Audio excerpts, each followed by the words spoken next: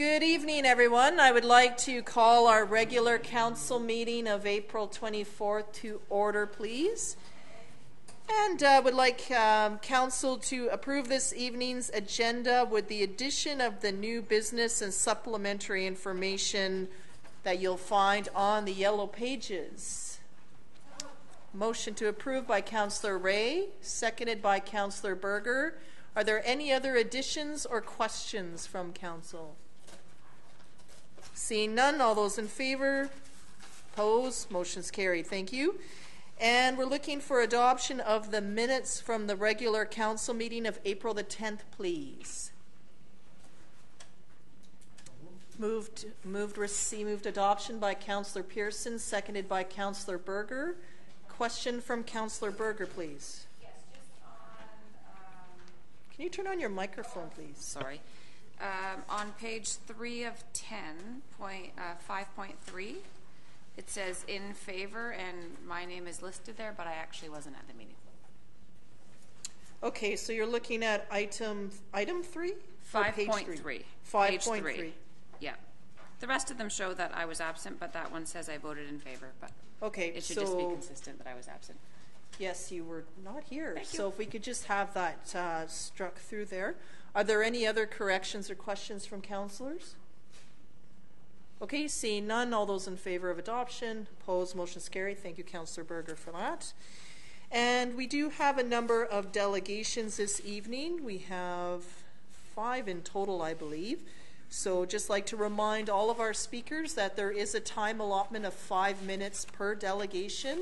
We do have a timer that you'll see up here, as well as the lights at the table there. So if you could kindly observe that, and then I'll be wrapping you up at the 5-minute mark. It's just we have a long agenda that we want to get through in a reasonable time.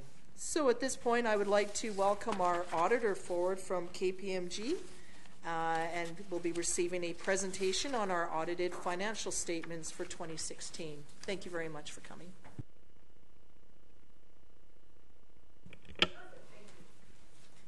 Good evening. Pleased to present the audit findings report this evening. I wanted to report that we have completed our audit for the year ended December 31, 2016. The financial reports and the related additional reporting to the ministry has been completed and presented to council. The audit reports that we've drafted and prepared subject to the financial statements being approved this evening are what we would refer to as a clean audit report in respect to the financial statements for the district. The audit results have been presented to council in camera previously.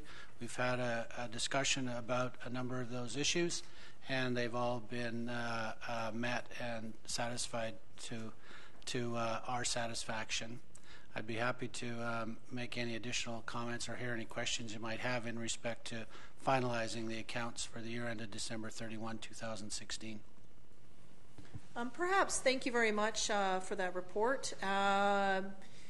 We have talked to council about receiving some feedback about how some matters were handled last year, and council and staff together have committed to make some changes for the upcoming year. Also, in regards, there were some concerns brought forward by members of council and the public about how we handle our operating contingency fund in the coming year, how to handle any budget amendments that need to be passed, and as well as there were some changes to the layout of how our expenses and the like are displayed in the budget. Is there any comment you could have on the work that we've done? This was all an attempt to have a nice, clean, and clear operating budget for the coming year. Yes, we've confirmed to the Finance Administration that we're comfortable with the process that have been suggested and are to be deployed in this next year. I think that'll achieve a lot of the objectives you were looking for, and should be a little clearer to your residents relative to some of the issues that were being identified. Okay. We like them. Great, thank you. Any questions from members of council?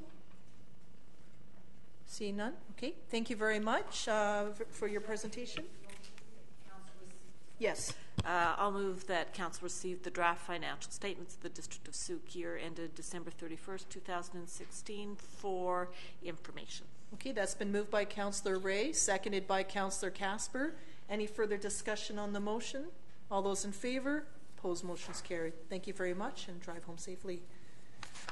Okay, our next item up this evening is 7.2, Rural Properties Sprinklers, and we have Mr. Randy Clarkston presenting.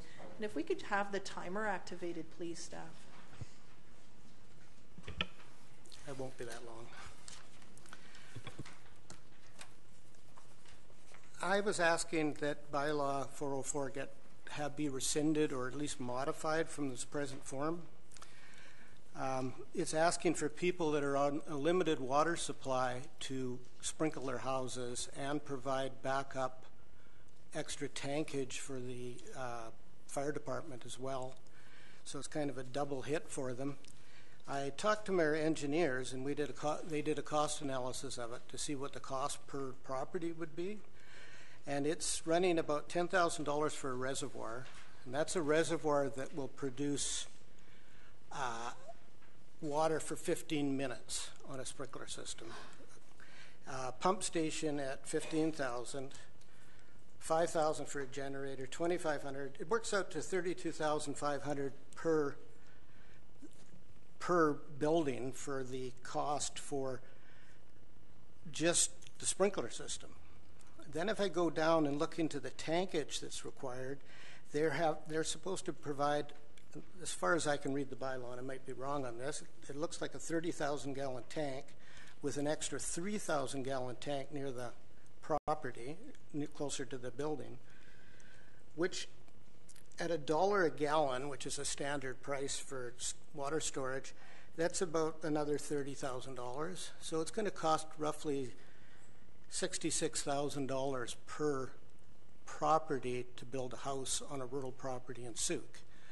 I gave you a map that shows that this is half of Sooke, roughly in area that we're talking. I'm not sure why we're doing it. I've looked around and I can't find any other place in BC that does this on rural properties. So I'm a little confused why we have it as part of the bylaws. There's lots of reasons, like people when they buy rural properties, they know that they're in a rural environment. They know that their insurance charges them more because they're outside of fire protection and stuff like that. I don't think they're aware that they're going to have to spend another $60,000 to produce something that belongs in an urban setting, not a rural setting. So anyhow, I'd like to see it rescinded. I don't think that belongs. It's not. The CRD doesn't do it, so neighboring properties right next door to them. An example would be Townsend's property, just as we leave Sooke here. He's building a new house. He's being stopped now for sprinklers. He sits right in front of a fire pond that services 30 lots into Manuel Valley Estates. The fire pond is on his property, and yet he's being stopped for fire sprinklers. So it doesn't really make a lot of sense to me. I don't know why we have it. I don't know how we missed it, but it's been in effect since 2014. So a couple of questions, if you don't mind, Mr. Clarkston. So this obviously pertains to areas that are not on water. Correct. Okay. Anybody who's on a well has to produce this system. Okay, and as far as you're aware, in outside CRD areas, whether that's East Sooke, Otter Point, unincorporated areas, it's not a requirement. Not only that, talking to Mr. Hicks and his protege there, they said that it's never going to happen out there either, this type of thing. So. Okay. And the other question I had, do you know roughly, you outlined the costs of what it would be to set up roughly, if someone did do that, what their ongoing operating costs per year might be? No, it doesn't. I don't know what those costs are. Okay. I also don't know who's going to inspect it. I don't know if it's our fire departments that's going to be forced to go out and inspect these on a yearly basis. I believe they do for commercial fire extinguishers or sprinkler systems. So it's going to put a strain on the community as well, in that we've got to service them and we have to look after them. And the water that they're holding isn't going to be able to use for potable water because it's just in storage. It would be still water. It wouldn't water, be drinkable water So, by any means. But I imagine any infrastructure like this in a home would have to be inspected on a certain basis to avoid leaking or whatever. Okay. Other questions, please? Councillor Pearson, please. It's through the chair to you. I don't know how, I remember it coming up as a discussion point, and I believe that we actually said we didn't want it in there, this piece of it, in the public forum, because I believe it came up at the land use committee somewhere, and then we discussed that it was too onerous on the homeowners. But I guess what's interesting to me is that I didn't see it in that bylaw when we read it, and I should have seen it. I think we've built a number of houses in between then and now without this in these rural areas. You've built quite a few houses up Phillips Road. There's been a lot of 4-on-10s that have gone in. All of those 4-on-10s were done without this, as far as I'm aware. I don't know of any of them. You're in those houses, so I don't know any of them that had to do it. So I have some people here that are planning a 4-on-10, and quite frankly, they're pretty nervous. So. Again, follow-up, Councillor Pearson? Yes, given that this is, because I'd like to have a chance to talk about it, I'd like to make a motion that we have staff relook at this portion of that bylaw, because... Okay, so maybe... Do we get a report back? Because for me, it's my understanding that was the piece that was supposed to be left out when we introduced this. For your motion then, for staff to bring, maybe rather than... Are you looking for them to do a report or just to bring this part of the bylaw back for discussion? Well, I'm just thinking of the staff load and the essence of time. Well, specifically with 404, but I think there must be some other things in that bylaw. So, having read it over the weekend, I'm thinking, but anyways, okay, specifically bylaw 404, I'd like to have that come back. Okay, for discussion. Yes, please. A seconder, please. Councillor Loggins is seconded. Discussion, Mr. Howard. Thank you, Your Worship.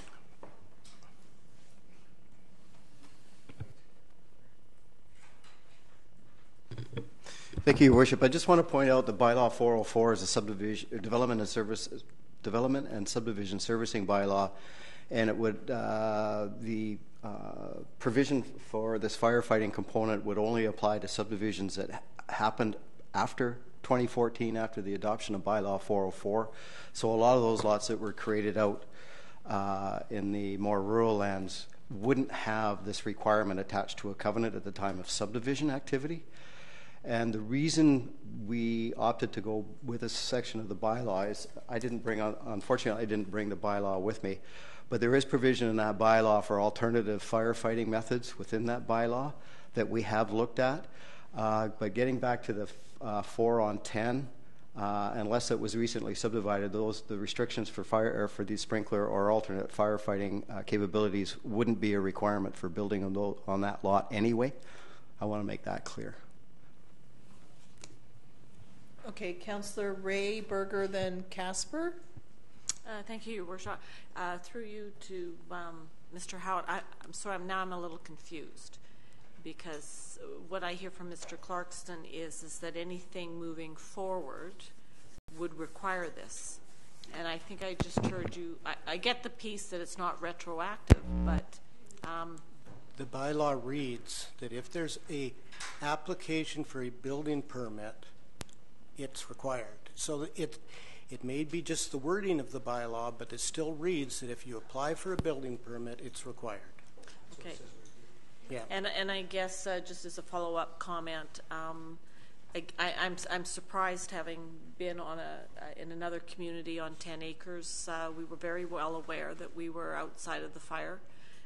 We took steps in terms of shingles and all that. So I think this is $66,000. I mean, I'm a little stunned by that kind of a cost. So I'd like to see it come back. Okay. Councillor Berger, then Casper, please.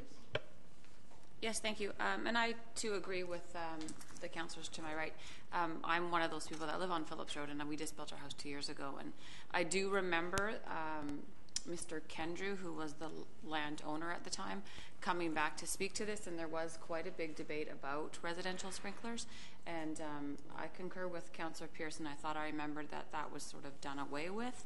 So I'm wondering if when we ask, if the motion passes to direct this to go back to staff, I wouldn't be surprised if there's maybe an unresolved resolution that is to remove that portion of the bylaw, because then Mr. Lidster, who was farther down Phillips Road, also came back to have this requirement removed from one of the, or his final 4 on 10 or house. And I'm concerned with the guys that are trying to get their houses built right now. They're under construction that are stuck. So I don't know if they can come in for a variance if we can't fix this soon enough, or how they're going to be able to move forward. Well, So in the essence of time, if this passes, I'd like to see this on the next council agenda. Okay, would that be possible through to our acting CEO?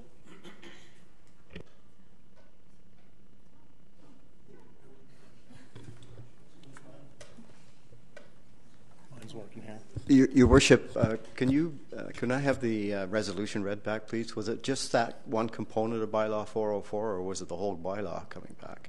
My understanding is it was just this particular section.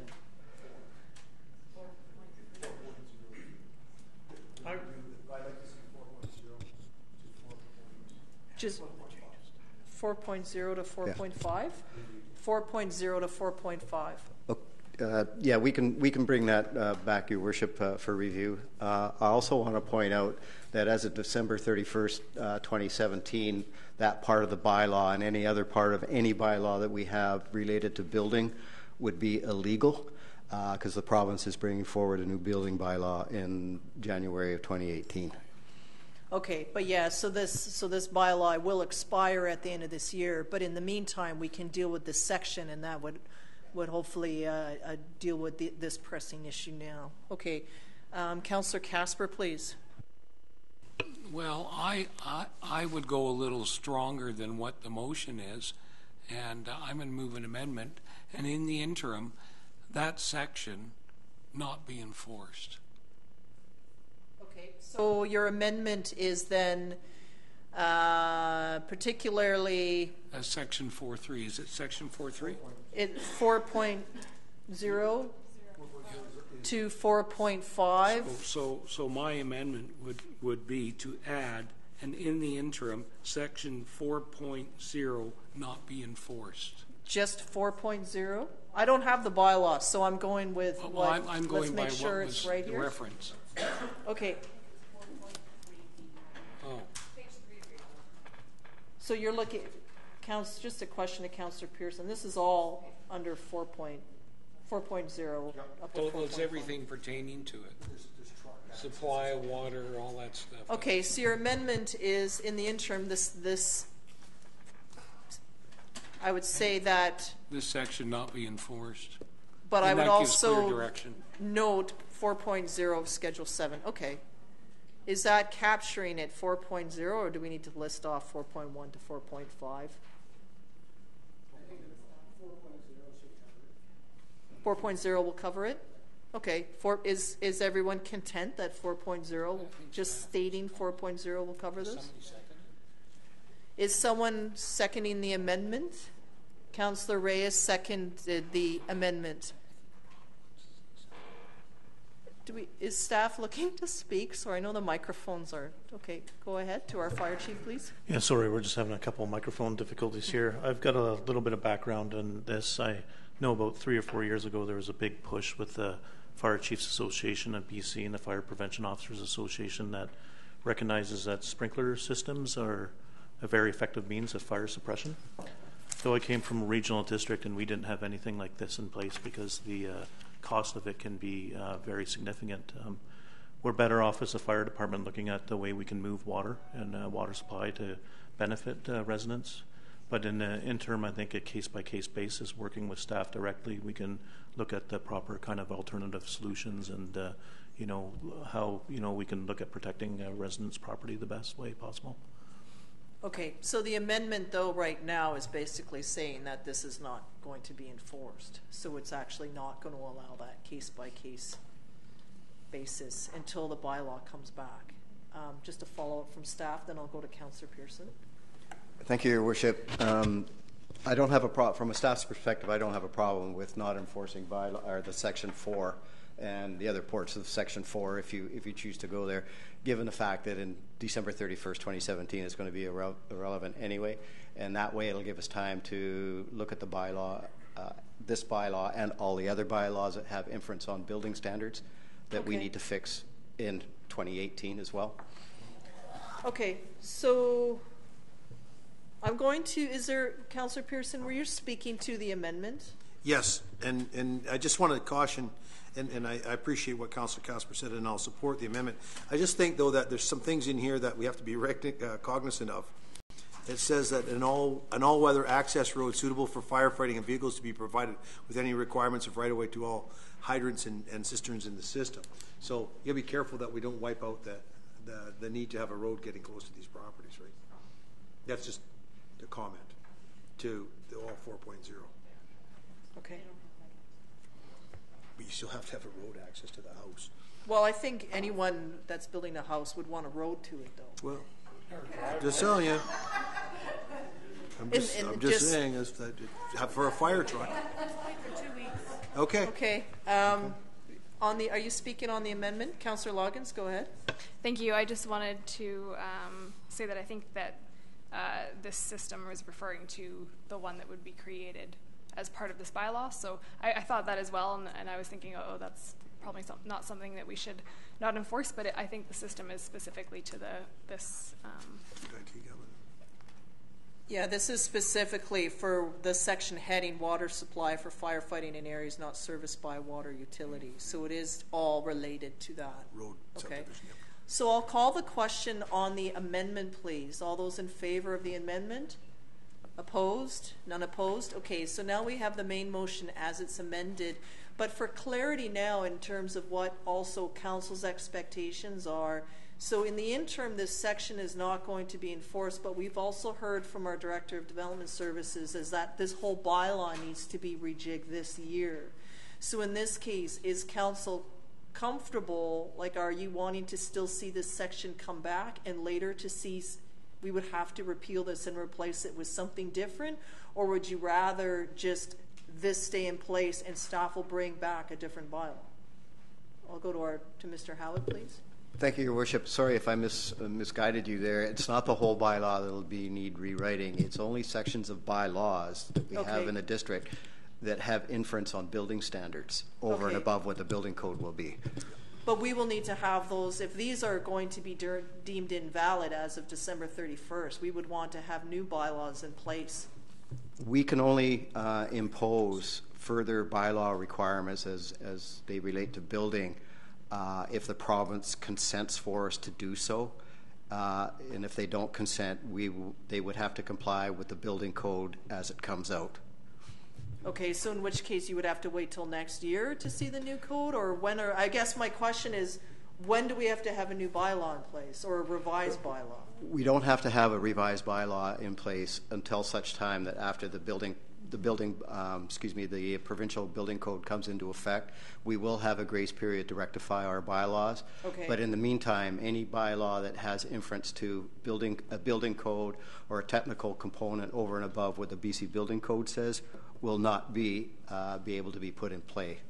I see. Okay, so in that case, then we'll get something back in the interim. Is that what everyone's understanding? We'll get something back in the interim, and then we'll wait for further direction from staff on the other components. Yes. Okay.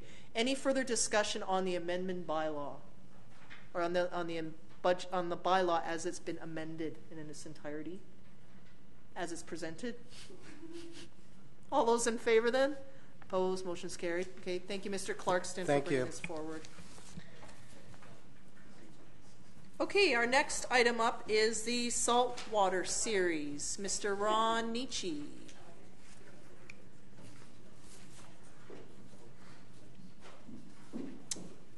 And good evening and welcome. Good evening. I'll just need you to turn on your microphone, please.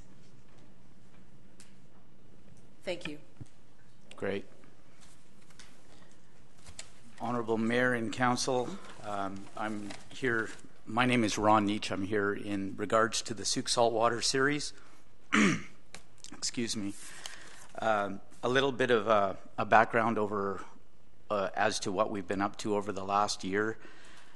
This is the third year of the series. We've seen considerable growth in Derby numbers and in sponsors. We were at the Victoria Boat Show this year, where we got some FaceTime with anglers and boaters, enthusiasts in Victoria, trying to bring this saltwater series to Victoria. We sold some tickets at the event, which we were really happy with. We've been advertising in the Island Angler, and we raised the Derby winnings to an average of $2,500 per Derby. This year we're offering $3,000 per Derby. And why this is important, we feel the advertising that we're doing for our sponsors is, in turn, each one of our sponsors, every time we advertise them, we're advertising Sooke. And we're doing this all over the island. We've got a Facebook or a whole social media package that we give to our sponsors, and every time we're mentioning our sponsors, we're mentioning Sooke as well. So there are definitely some benefits to the whole Sooke community. We feel we have 8 people on our on our committee, and I think you're. I don't know if I need to name them or not, but no. We've also been doing a lot of cross-promotion with companies like Pete's Outdoors that we've brought on, Islander Reels, and a lot of local companies like Stick in the Mud. Cross-promotions where we're repeatedly on Facebook and Instagram mentioning their names, and we've tried some different kind of neat stuff with their logos. So I'm here looking for a sponsorship for the Sooke Saltwater Series. In the, I think Council has sponsorship packages. We're looking for the highest level, which is the $1,500 sponsorship. Okay, thank you very much for the presentation, and to yourself and all your volunteers for putting the Derby together and for promoting our community in this way. Council, we have been supporting this for a couple of years now, and we're seeing a request for the amount of $1,500 in sponsorship. It would likely come from our council contingency. Does anyone have any further questions or like to consider a motion? Councillor Pearson. First of all, I'd like to thank you for you and your committee for the advertising that you're doing in Sooke. You know, as an angler myself, and seeing what's out there and about, this series is becoming more and more popular, and it's the essence of Sooke. You know, it's one of the recreational activities I think that we've all enjoyed, and so I make a motion that we sponsor in the order of $1,500 from council contingency. Okay, that's been moved in the amount of $1,500 from council contingency by Councillor Pearson and seconded by Councillor Ray. The other piece I would like to share is that the Derby itself does put funds back into organizations like the Charters River Interpretive Center, Sooke Salmon Enhancement, and a lot of the fish that's caught is donated to the food bank so that families have some fresh fish that's caught locally. So I think that's great. Any other comments or questions on the motion of $1,500? So I'll call the question then. All those in favor? Opposed? That's carried unanimously. Thank you, and have a great season. Great. Thank you, Mayor and Council. And we'll look forward to seeing you at one of your wrap-up events later in the year, or I guess early next year. Thank you. Thank you, and good luck. Okay, our next item is 7.4, and this is the Sooke Transition House Society. And I'd like to welcome Arlene Rees and Rhonda Harris, please.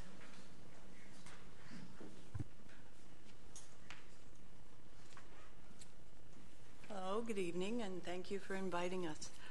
Sooke Transition House Society provides shelter and counseling for women and children who have experienced or witnessed domestic violence. In January of 2016, Sooke Residents in Need approached myself and asked if we could take on the contracts, the government contracts for victim services within RCMP-based victim services in Sooke and surrounding district.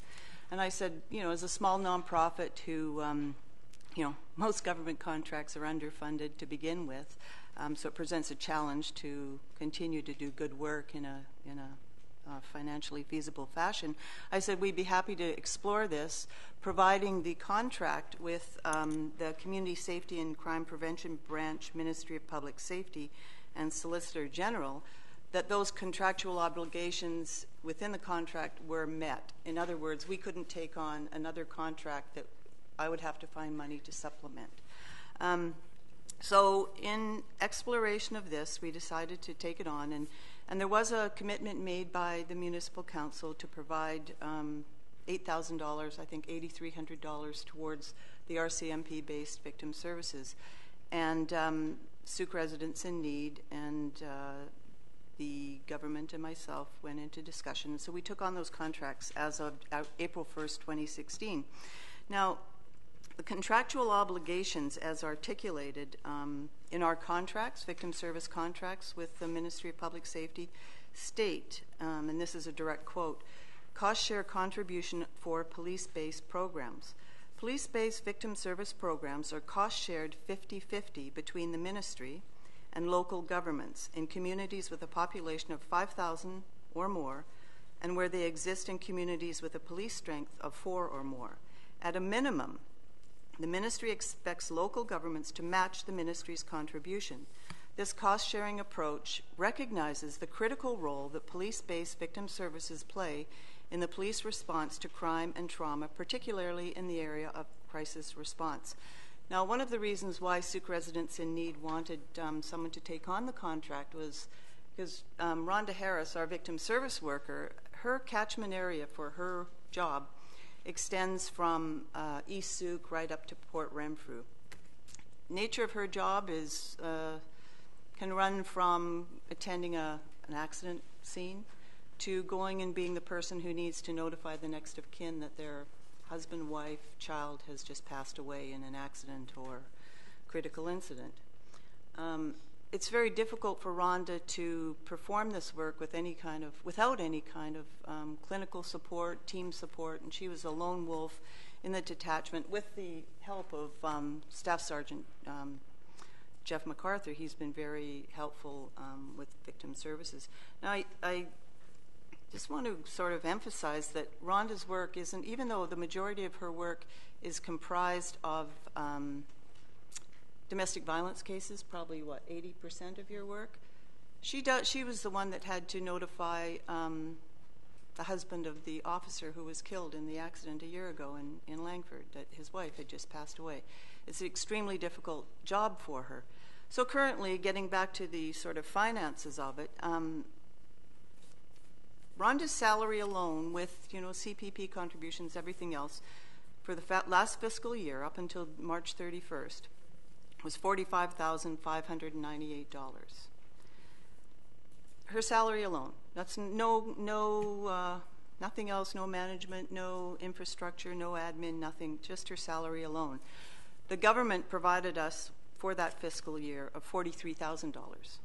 So already that's $2,000, $2,000 to $3,000 in deficit. Now, the council did approve $8,300 last year, and I'm not sure what has or if anything has been approved ongoing. But we're basically here to ask for an increase in, to come closer to that cost sharing. We're not expecting you to, you and the district to chip in $43,000 to match the government. But Rhonda needs clinical support, which amounts to over $1,500 a year. She needs, she needs her team support. We need bookkeeping support. We need, all the services that we are providing to support Rhonda, we are carrying ourselves without expensing. And so basically that's our request, is to have that municipal contribution increase to something that is just a little more affordable and supports Rhonda in the really difficult work that she does, without it becoming a burden on our society so that we can't continue to do the other good work that we're doing. Thank you very much for the presentation. We did get a bit of a notice on this from our staff sergeant. Just a question through to our finance director. What budgeted amount do we have in the financial plan for this right now? It was 8,300 and... yes, Your Worship, in the policing section of the protective services, we had 8,323, Okay. and that used to be in the community grants, and we moved it in directly into that budget, so it's in there where it should be, instead of them having to come and request a grant for it every year. Okay, so do we know more though? But what I'm hearing though is that still is leading to a shortfall. Like, what would our municipal contribution need to be increased to? Yes, Your Worship. We didn't have all this information at the time we did the budget. However, I do have more information on some other stuff that was in the budget on the policing side, in particular with the contract with the RCMP. Now that the amount that we had included as an estimate for retro salary, so there is a bit of room. The difference, what they're looking for, would amount to about $35,000. That would be if we were picking up the whole thing. I think it's been council's discussion in the past about having the CRD participate, and as they did when we got into the discussion about the chairs, and that was for 30%, I believe. So. Right, the chairs. Okay. So I think what might be helpful then is for us to receive sort of a report back that would outline what our share is, what the CRD is also going to commit to, and then that there is or that there's sufficient funds in the police for under contingency. Councillor Ray, please. Yes, thank you, Your Worship, and just wanted to thank you for coming forward. If we do look to have a report, one of the things that gets confusing, because I went looking for all the information today, is in terms of where you've pulled this piece from. I'm not sure if it's actually in your contract. Yes, I did provide you with the contract, and it's, I think I gave you about 15 pages of the contract, and it's Schedule B, it's page 7. Oh, no, that's... Okay, no, that's fine. Oh, I'm sorry. Yeah, no, that's fine, because I thought it was in the contract, but I couldn't find it on the website. Because at one time, and I don't know in terms of how things have changed, but at one time it wasn't required by municipalities unless it was a particular police force, like the Victoria PD, Vancouver PD. It didn't actually apply at one time to the RCMP. There's also different levels of victim services among the community-based, the police-based. Right. Mm-hmm. So I would, I'm not suggesting not to help, don't get me wrong. I would just like a really fulsome report in terms of sort of like salaries in other places and the differences between the different programs to make sure that we don't undercut you or overcut you. And the other question, yeah, no, that's fine for now. I think we need a staff report. Okay. Other questions, or is someone prepared to move a motion? Well, I'll move a motion to request a staff report. Okay. So a staff report on the District of Sooke's requirement. Contribution to the police-based victim service program. Okay. Financial contribution. Okay, so that's moved by Councillor Ray and seconded by Councillor Loggins. So discussion on the motion, Councillor Pearson, please. Thank you for your report tonight. So it's clear to me that you have the $8,300 in your line item already for this year, right? Is that correct? Well, through our chair to our finance director? I don't, because I haven't had any verification on that. So it's. So I'm asking the question for you. Yeah. So through the chair to our finance director. So that's clear. It's a line item already. Your Worship. There we go. Yes, Your Worship. Through to Councillor Pearson. We do have the $8,300 in there per budget, and we'll be sending out a payment shortly. We're just in the process of doing all what was the grants, and it'll all happen at the same time as that. So through the chair to our finance director, you mentioned that there is some remaining from our budget item for the police services. Do you have a ballpark of that somewhere?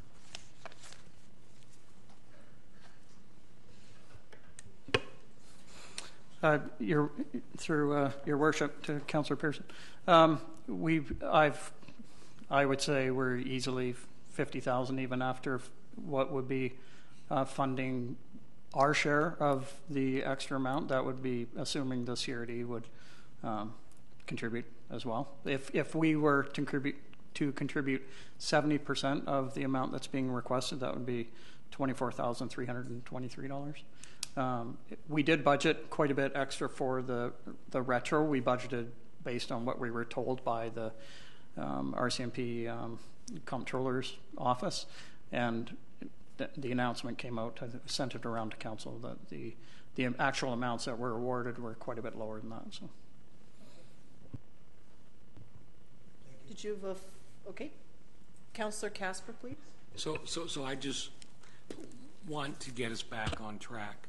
Our presenters here did say they did not expect the district to pay the full amount. No. Right? Right. And so, we have... So all I'm saying, and I'm supportive of increasing the amount, but I think we have to put it in context that we have to find out from the CRD or through Mike Hicks what their fair share is going to be. Because as was outlined by the presenters, the service goes East Sooke all the way out to Port Renfrew. And, you know, it's a wide area. Yes.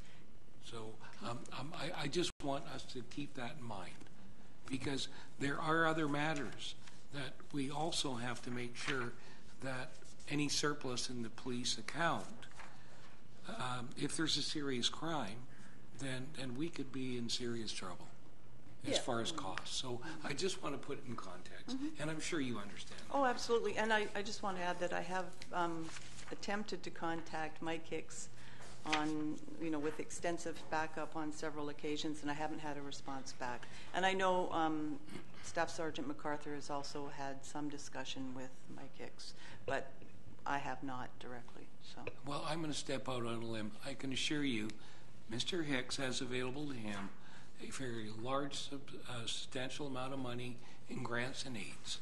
And so they can requisition on an annual basis, and it's given to all types of organizations. And so that's one opportunity that they may have to assist you. Okay. So I would contact him requesting a grant and aid as one aspect. I don't know what the dollar amount is.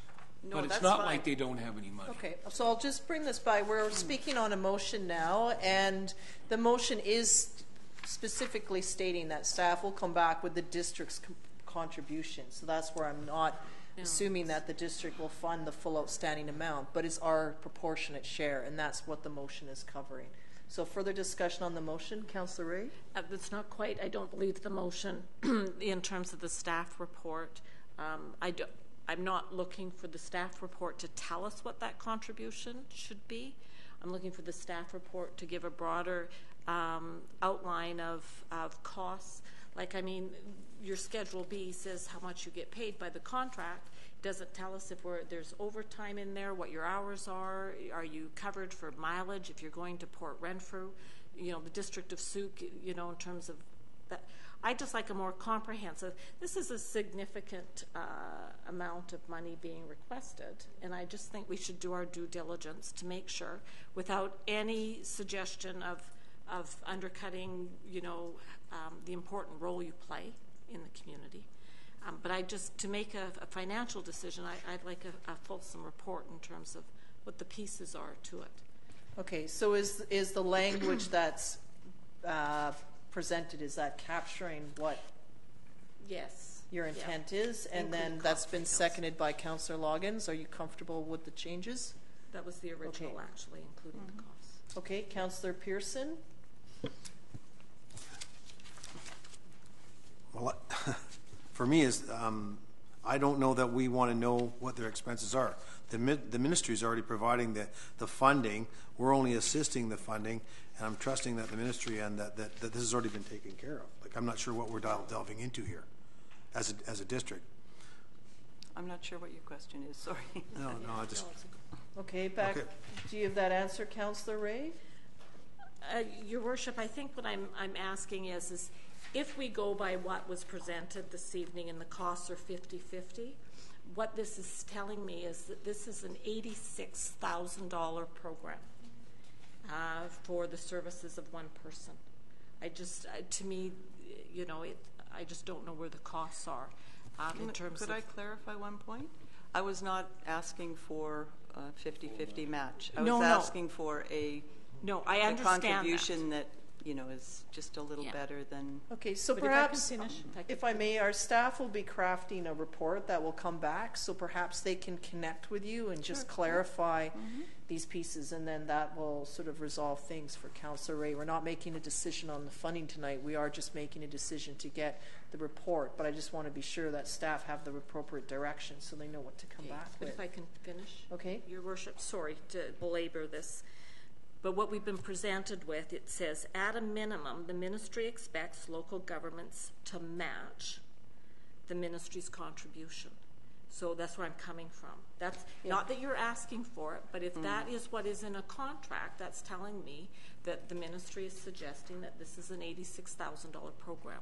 So that's why I'd like to know what the costs are. Yeah, no, and I hear what you're saying. I also do feel, though, that the Juan de Fuca has to contribute a part. So if it is 50-50, 50 by the province could mean 30 for us and 20 for the... I don't know exactly what that's going to be, but I do see the other portion being picked up by the Juan de Fuca. But we can get that clarity spelled out to us in the report. Councillor Berger? Councillor Pearson for the last time? No? Anyone else? Are we clear on what the motion is? Anything further? All those in favor then? Opposed? Motion's carried. Thank you very much for coming and also for the valuable work you perform to our community. Thank you so much. Thank you very much. Okay, our final delegation this evening is #divided-by-14. And Mr. David Evans is presenting. Welcome.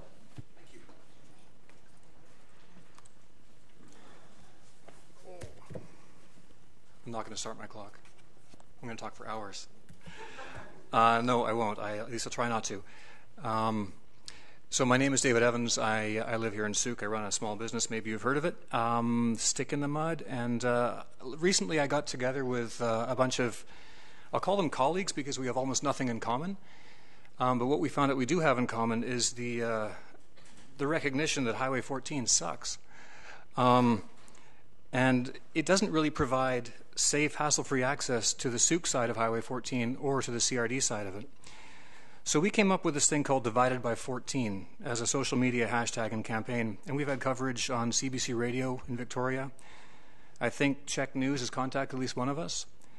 Sooke Pocket News, Sooke Voice News, Goldstream News, YYJ Chat online, the local Sooke News Mirror as well, and maybe some others, but as the darlings of the election campaign, we've lost track. Briefly, Highway 14 by the numbers is a campaign to command awareness and provincial support to improving Highway 14. We've met with Cathy Noel of the BC Liberals. We've met with Brendan Ralphs of the Green Party. We've met with John Horgan of the NDP. He's our incumbent. I also put a phone call out to the Vancouver Island Party, didn't hear back, and I called the BC Conservative Party to see if there was a candidate, and they asked if I wanted to run. So they don't know who I am, obviously, because that's, yeah.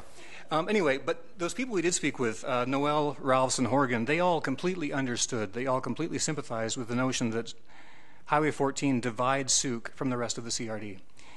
And actually, I like that distinction that we don't have a road link, we have a division. We're divided from the rest of the CRD by Highway 14. Now, the ministry, they might have a different perspective. They'll tell us, they did tell us, that there are other communities in BC with only one road in or out.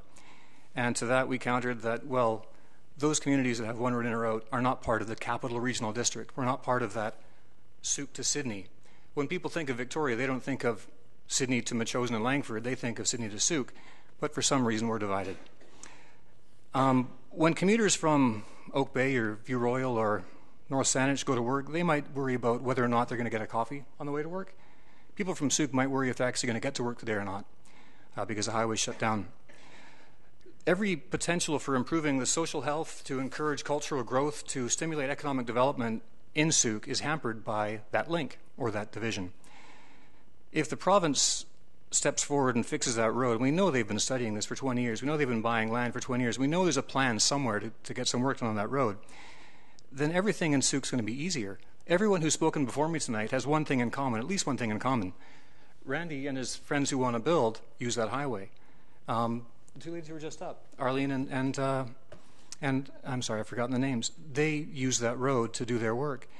Ron Nietzsche, all the guys who come to fish in Sooke use that road. It's the one thing that really combines us all together, but it divides us from everything else in the CRD.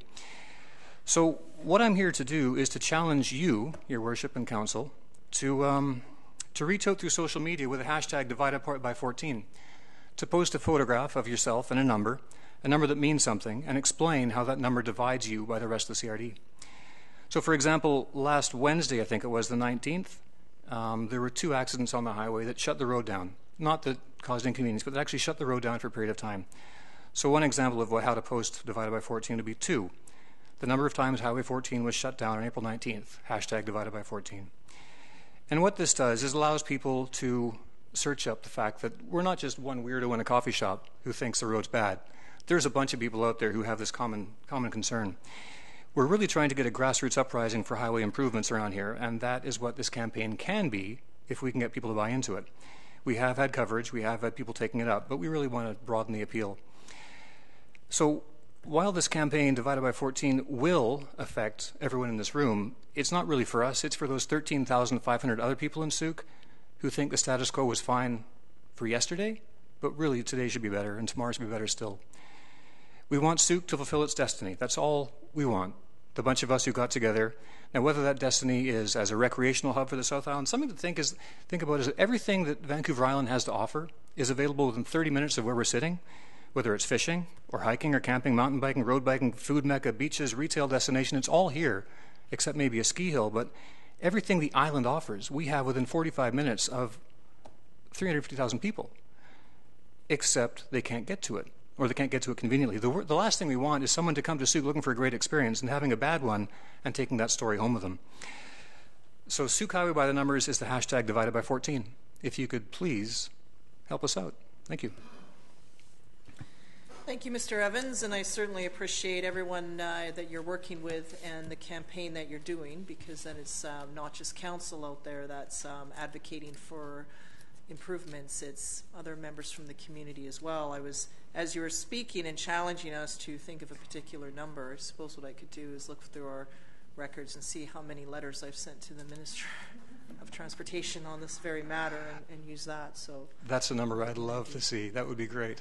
Okay. Thank you. So, I know they're in the files, and perhaps staff can work with me and we can pull out the exact number. I have fallen a bit behind. The intent was to send them a letter every time there's a closure, and it was like they were constantly going out. And then this year I haven't sent them. With the election, everything's sort of frozen, but the idea is to ramp up again after we know who the new, if it's the same or different minister in place, and continue on and see. I mean, they have responded in some ways.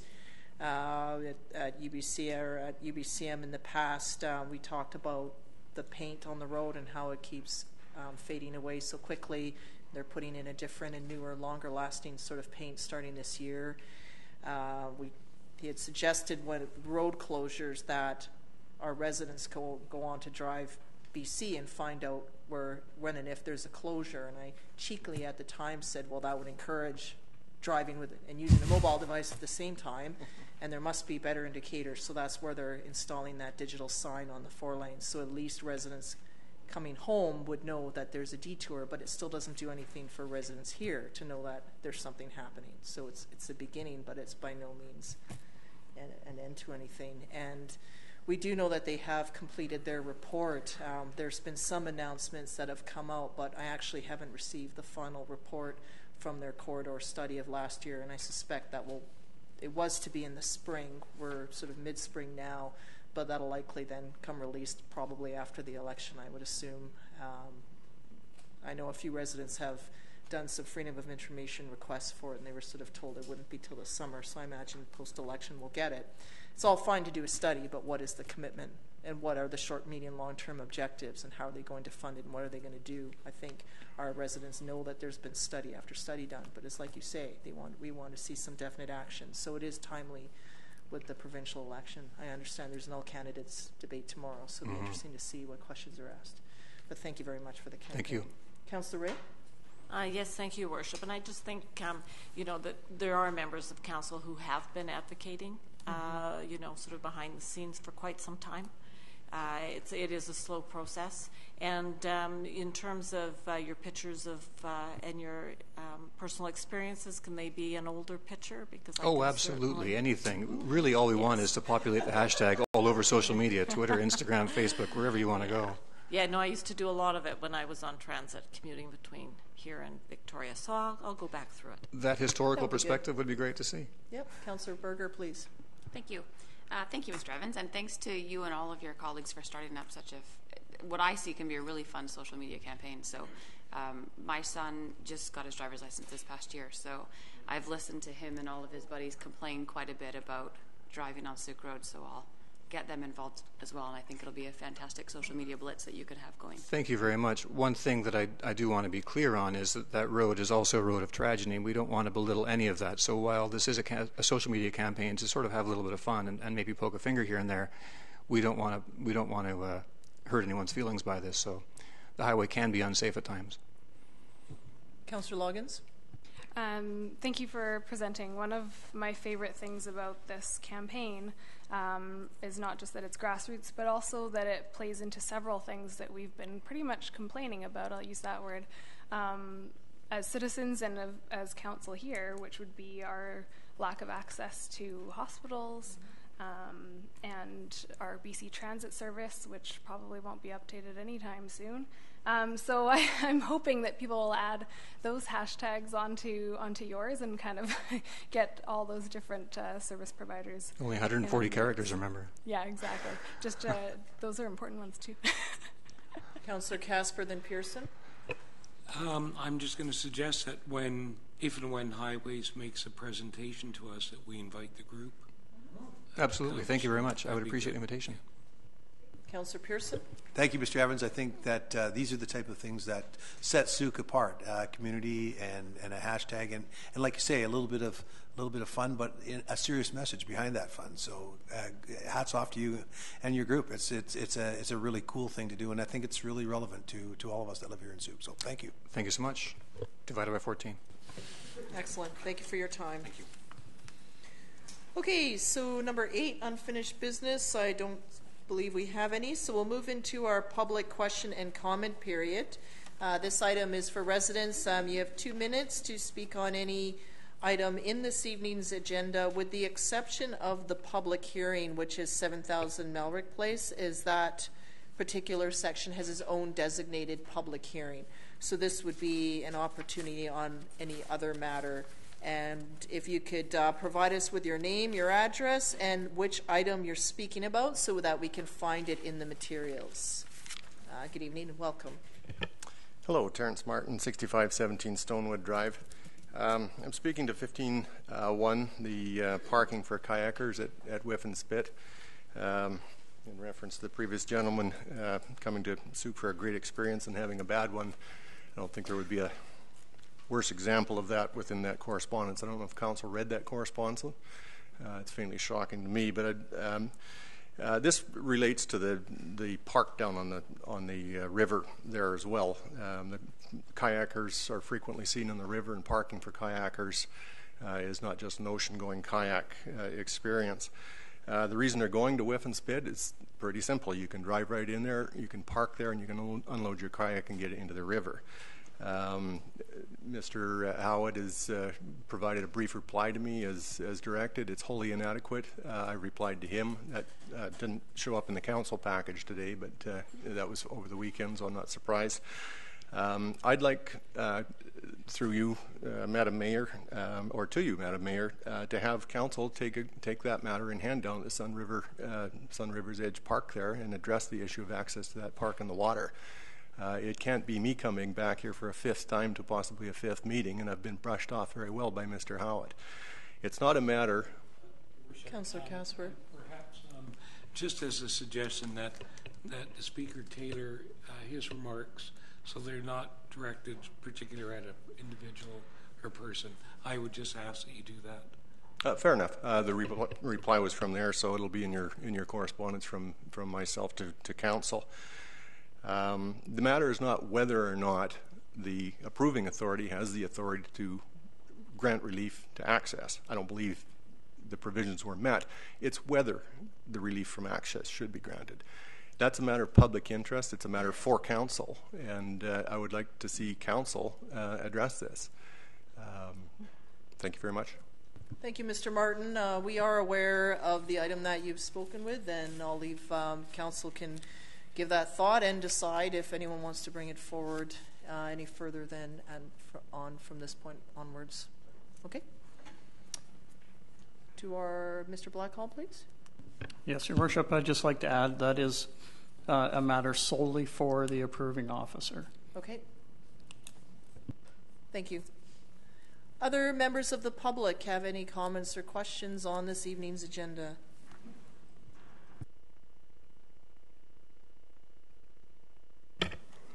Ellen Lewis, 5526 Sooke Road. I just wanted to speak to the Highway 14 issue. I know that you have a memorandum of understanding with the highways, and I don't know how much understanding is happening with this because there sure doesn't seem to be any dialogue.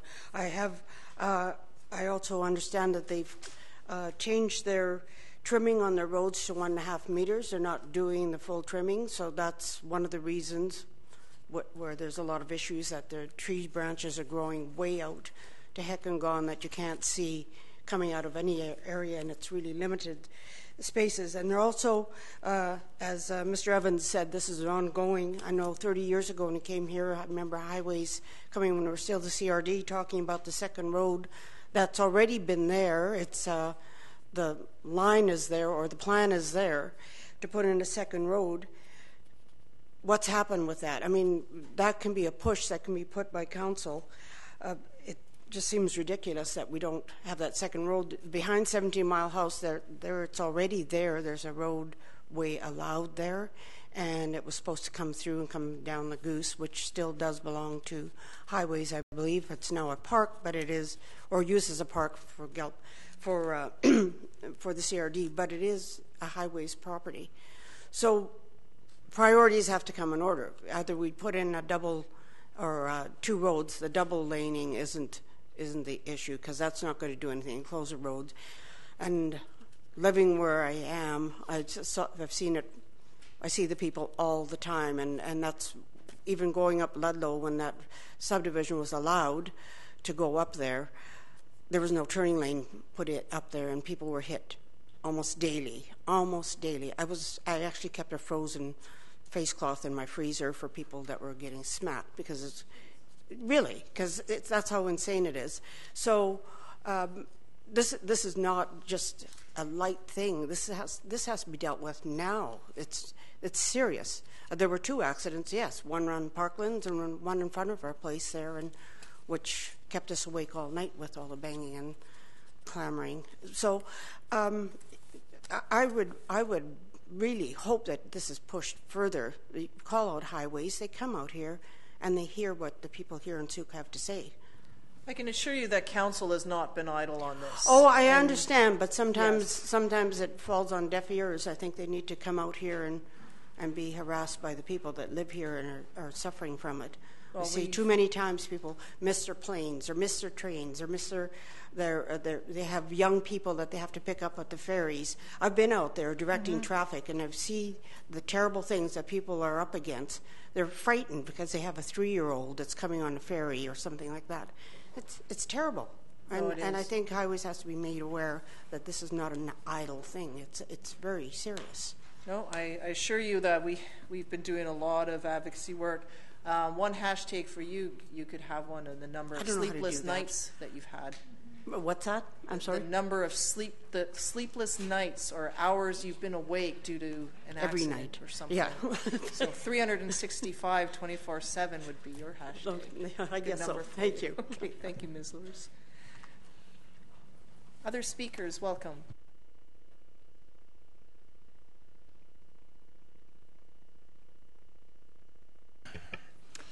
Hello, Jeff Bateman, 7083 Briarwood, and I have just some random notes tonight. First of all, many have pointed out the flaws to Highway 14 before, but I must commend the Divided by 14 group for their initiative. Consultant Patrick Marshall's report is very convincing, and it's excellent timing since this does need to be a campaign issue in Langford, Juan de Fuca. Now, on to item 12.1. Regarding the council liaison, I regret that we at the EMCS Society missed the opportunity to request a liaison this year. We benefited from Mayor Tate's attendance at our meetings in 2012 to 14, and we'll be sure to make a request next year, as will Transition Sooke. Let's see, I also under correspondence, page 213, I really respectfully request the district to heed publisher Britt Santowski's request that the Sooke Pocket News be given its share of district advertising revenue, with the Sooke News Mirror having declared itself a multimedia company operating on a digital platform. I think the playing field is increasingly level. Page 230, I agree with Mr. Martin that we should be actively discouraging gated communities in Sooke. One at the beautiful western edge of our harbor is enough. Thank you. Page 238, I urged Mayor and Council to write a letter in support of the Salish Sea Trust's campaign to make the Salish Sea a UNESCO World Heritage Site. Our MP, Randall Garrison, has done this, and I think Sooke can easily follow suit by the deadline, which is this coming Sunday. Finally, I caught a few typos on page 156 regarding the anti-bullying and harassment policy draft bylaw. So I just offer this for your information. Any quote, this is on page 156, halfway down, any act of bullying, harassment, or disrespectful, that should be disrespect. And in the same paragraph, it's standards, not stat-dards. Thank you. Thank you, Mr. Bateman. We appreciate others also reading through all the materials. And any other comments or questions or from members of the public on this evening's agenda? Call for... As long as this isn't on the agenda. The Brailsford? That's the public hearing. Okay. Yep, so that'll be the next item up. Okay? Ms. Lurs, were you wanting to make a second comment?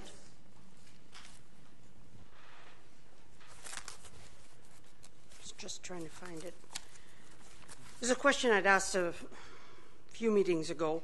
On page 5, you have the council authorized, on the report of released in-camera resolutions, council authorized district signatories to sign a license of occupation with Prestige Holdings for the purpose of permitting access to and egress from the aquatic lands.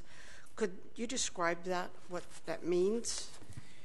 As I understand in their original agreement, this was sort of part of that, but there is a full public process that's going to now come forward in terms of the Prestige getting the approvals to do a marina.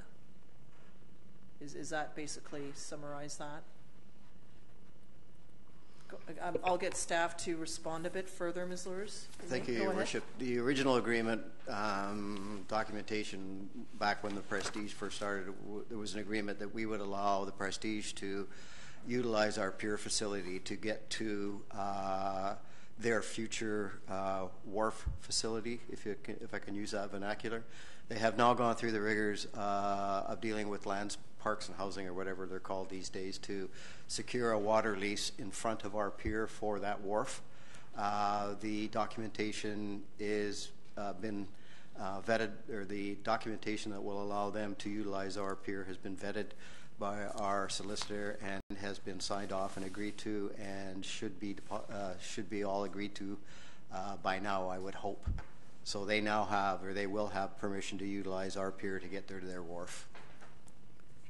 Okay, so question that brings another question. There's two questions. One, what happened to the $300,000? Where did it go that we used to pay to the Prestige? And the other question is, are we charging them to use our facilities? So the $300,000, I believe, was the exchange, the partnering agreement. Yes. For that's expired. So but where did that money get moved to? It just doesn't. It's just not in the budget. It's not in the plan anymore because it's not paid anymore. So there was a specific, and I think the last year was free. It was renegotiated. $1. And then there was, so it's just not in the budget because there's no further expenditure. Okay. So it just doesn't exist. And sorry, your second question? is there any cost? Are we getting any monies from the Prestige for using, or for the water lease, for using our access from our properties? No, I'm seeing no. No, we're not, Your Worship. No. Well, I would question why we're not, because we did give them $300,000 a year. It'd be nice to get it back. It was part of the original agreement. What we received, we paid the $300,000 for conference meetings, so many meeting rooms available each month that could then go out to for use for not-for-profit. Yeah. And so that was for that. And then the original agreement allowed for the marina to come off of our pier. So it's just, that was what was negotiated at the time back in 2010, 2009? Okay. Yeah. I'll have another look. Okay, thank you. Okay, thank you very much, Ms. Lurs.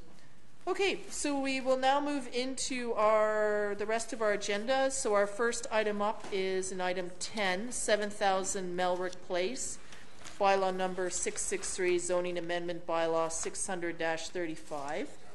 And it is a public hearing. Is there a presentation from staff, please? Thank you, Your Worship. I'm just going to put a maybe. There we go. Oh, shoot. Yeah, here, try it. There we go. There we go. Thank you, Your Worship. This rezoning application received first and second reading at the last council meeting has come forward to the public hearing. The applicant has applied to rezone 7000 Melrick Place north of Brailsford Road from RU2 to RU4 as shown on the map on the slide on the screen. The existing RU2 zone requires a minimum lot size of 4 hectares for subdivision purposes.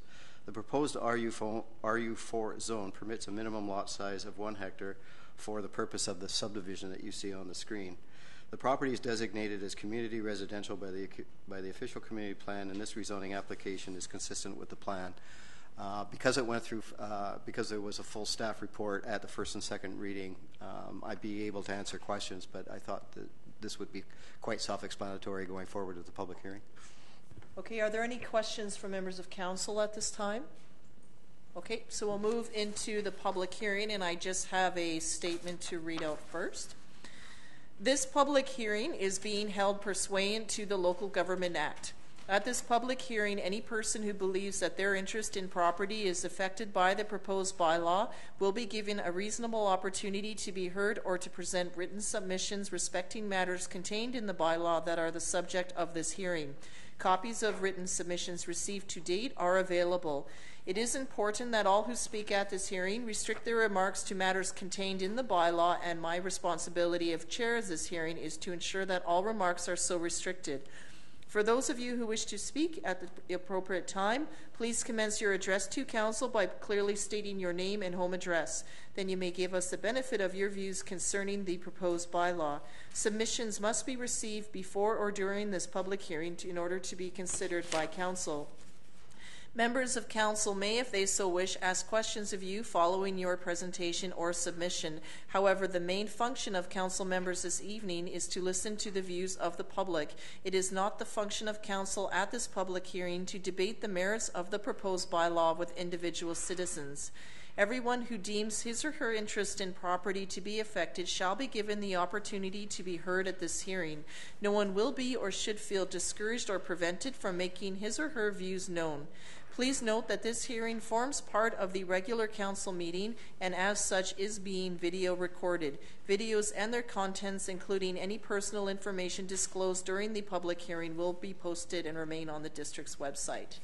So at this time, if anyone here is to speak to this item particularly, I would like to welcome you forward. Thank you. Sorry for my first, I've just never done this before. My name is Mark. I live at 6998 Brailsford. And what it is, I'm the adjacent lot to the proposed new subdivision, which I think is great. I think Sooke definitely needs it. I'm all for that. I helped build 80% of Brailsford as it is. I am a carpenter by trade, and Sooke needs it. My concern is I can't really get an answer from downstairs, and really this is what it comes down to, is I need to know what's going on. On my side of my lot, I got like a 25-foot rock wall, and they've already gone in, they put icy chambers for 2 lots beside me, which are on this piece of, on that hashed area, where they're already saying there's going to be 2 lots, whereas I guess how do you say, somebody's come out and actually plotted the lot basically and said this is your property for these potential new 2 lots that would be at the end of Brailsford. Does that make any sense? Yeah? So just from what I'm understanding, all this is talking about is saying that we're going to potentially build a subdivision or that has only 2.5 acres is what I was reading on it, which I'm okay with having half an acre. I got no issues with that. I'm just concerned about my rock wall and my property because I own about 12 or 16 feet of that rock wall, and I don't want to see that endangering my family or my child is my only concern here. I'm all for building. I'm a builder. Let's do this, but I can't get an answer from downstairs, and that's why I'm here to try to speak my mind and see if we can come up with, if I can get an answer out of something. Okay. So perhaps if I may have an answer from staff. Thank you, Your Worship. I'm not exactly sure the specifics of what you're talking about. I wish we could get the Can we get that back up real quick? I'm trying to get this back up. Can I come and just show you? Just hang No, on. these are just because of the webcasting and for everyone to hear you, Okay. you kind of have to stay Fair where enough. you are. Yep, but fair enough. Once we get the... Just bear with us. No problem. No. It'll just be a second here. There we go.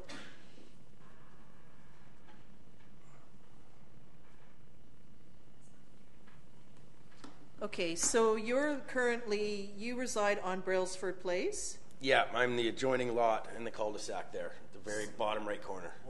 Yes, I'm in the cul-de-sac, exactly, yes. Okay, and you're right beside that hatched area there? Yes, exactly, that's my joint, yes, exactly. And that's where along the side then of your property is the rock wall? And it goes up to 20 feet max, like it's a massive rock wall that's my divider of the property line, and like I own 12 feet of that wall or even 16 feet of that wall.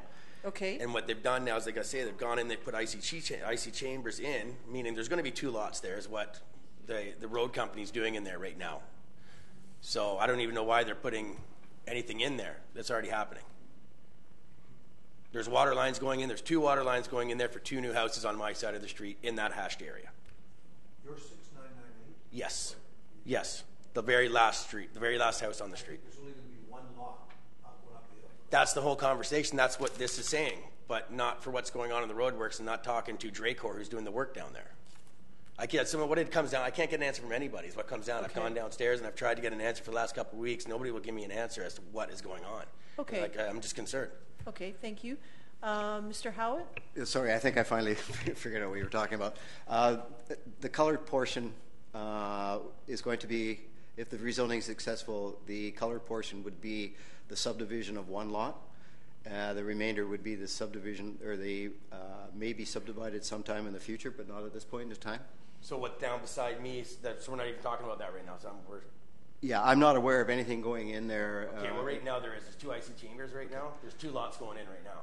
They're prepping for it. Like I'm a builder, that's what they're doing. Their water lines are going in, the icy chambers there, everything's there for it. Okay, the only thing I can do is get some information for you and get back to you. See what's going on.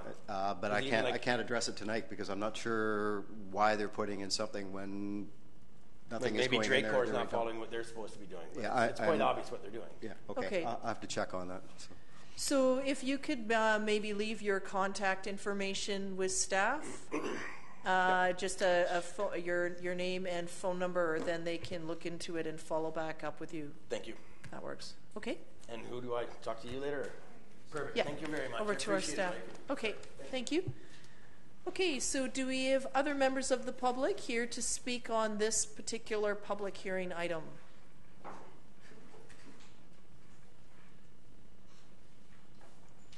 I may call for a second time. Are there any members of the public here to speak on zoning amendment bylaw 635, 7000 Melrick Place? And third and final time for this public hearing. Any members of the public wish to speak on this item? Seeing none, then I will officially close the public hearing. And okay, the suggested action by staff then would be that council move 3rd reading. Move 3rd reading of the bylaw by Councillor Casper, seconded by Councillor Pearson. Is there any further discussion on third reading of the bylaw? Councillor Ray? Thank you, Your Worship. I just want to make sure I understand. We've just got two. We're just subdividing the two pieces. We're rezoning. Rezoning, sorry. Yeah. Yes, rezoning. Yes. This one. Yeah. Okay. Yeah. I'm sorry, Your Worship. I just got confused by the comments that were made. So. Yeah, it's actually they're moving to a different. They're downzoning. Exactly. Okay. Any further questions from staff, or pardon me, from council? All those in favor? Opposed? Motion's carried. Okay. Thank you, everyone. So next we have items 11.1, 6671 Wadhams Way, a rezoning application. And this is regarding 6671 Wadhams Way. This came forward, Councillor Pearson brought this forward, and it has to do with the property that we hold in terms of putting forward a town center. So we do have a staff presentation on this. Welcome our planning staff, Ms. Lecision. Thank you.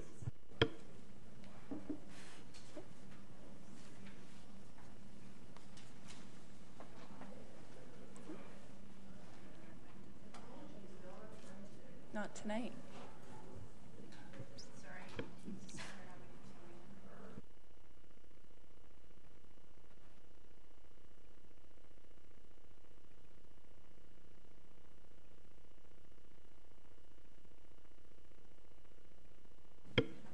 Good evening, Your Worship and members of Council.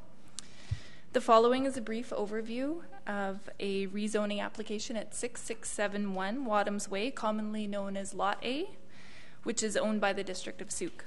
The entire parcel is 5.26 acres of land and is located at the north end of the town centre. Currently, the property is zoned R1, large lot residential, and it's proposed that the parcel be rezoned to CTC town centre mixed use.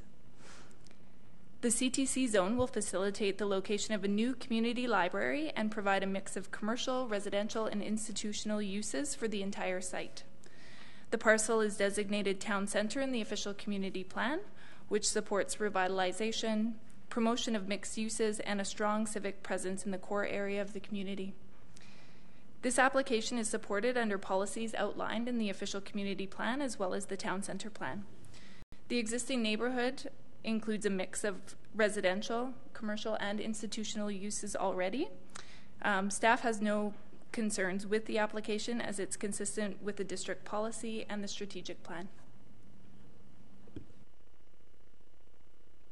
Okay, questions from councillors. Councillor Pearson. I move first reading.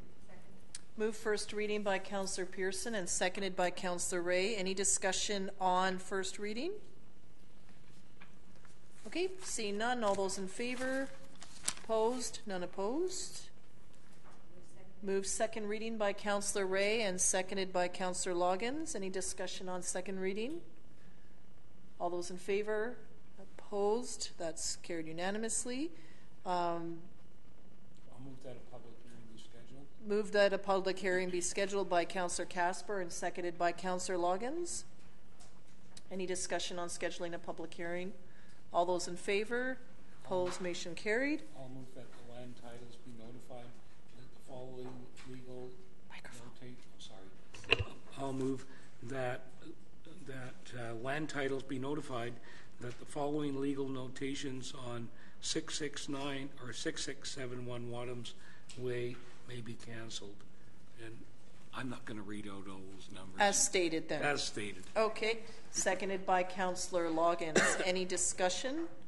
All those in favor? Opposed? Motion's carried. Okay. Thank you very much, everyone, and Ms. Lecision for the presentation. Okay, moving on to 2017 property tax rate bylaw. And do we have a staff presentation for this? Fairly straightforward. Yes, Your Worship. So page 107, I believe it is. So since Council passed the financial plan on April 10th, now it's time to do the property tax rate bylaw. So that's what this is, introduction of that bylaw. The rates have been submitted as a supplemental on the yellow sheets. I was waiting for some information from BC Assessment that I received late on Friday. So that's the rates that would be inserted into the bylaw are on page 9 of the yellow pages. Same table as we normally insert. Of course, the rates are different because the amount of revenue we're requesting is different, and because the assessments have changed. So the previous year's bylaws attached in the pages 5 through to 7 of the supplemental package, the yellow pages, so that if you were looking at the rates, page 7 is the 2016 rates, and page 9 is the 2017 rates.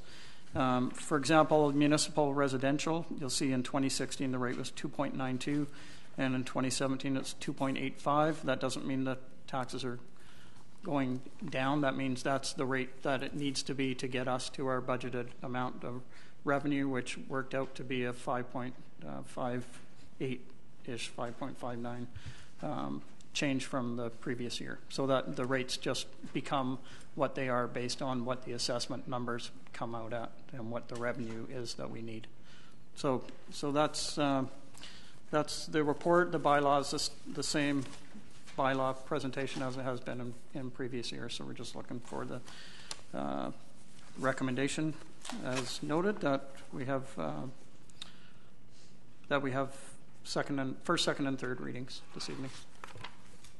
Okay, questions for staff? Councillor Casper? I'll move first reading. Okay, move first reading by Councillor Casper, seconded by Councillor Ray. Any questions on first reading? All those in favor? Opposed? Carried unanimously. Move second reading by Councillor Ray, seconded by Councillor Berger. Any discussion? All those in favor? Opposed? None opposed? Third reading by Councillor Pearson and seconded by Councillor Casper. All those in favor? Opposed? Motion's carried. Okay, thank you. Our next item up is 12.1, Council Liaison, Regional and Community Organizations. So what staff did is every year we have a long, lengthy list of various liaison appointments, and what staff did was go through and notify or try to contact the various groups just to see if the group is still active, if it's meeting, and how did we become a council liaison is the big question to some of these groups, and some of them have evolved over time, and you sort of see the full listing there, and some groups have come and gone. Some of them maybe by their particular bylaw, and so there's sort of a summary here that has been formed.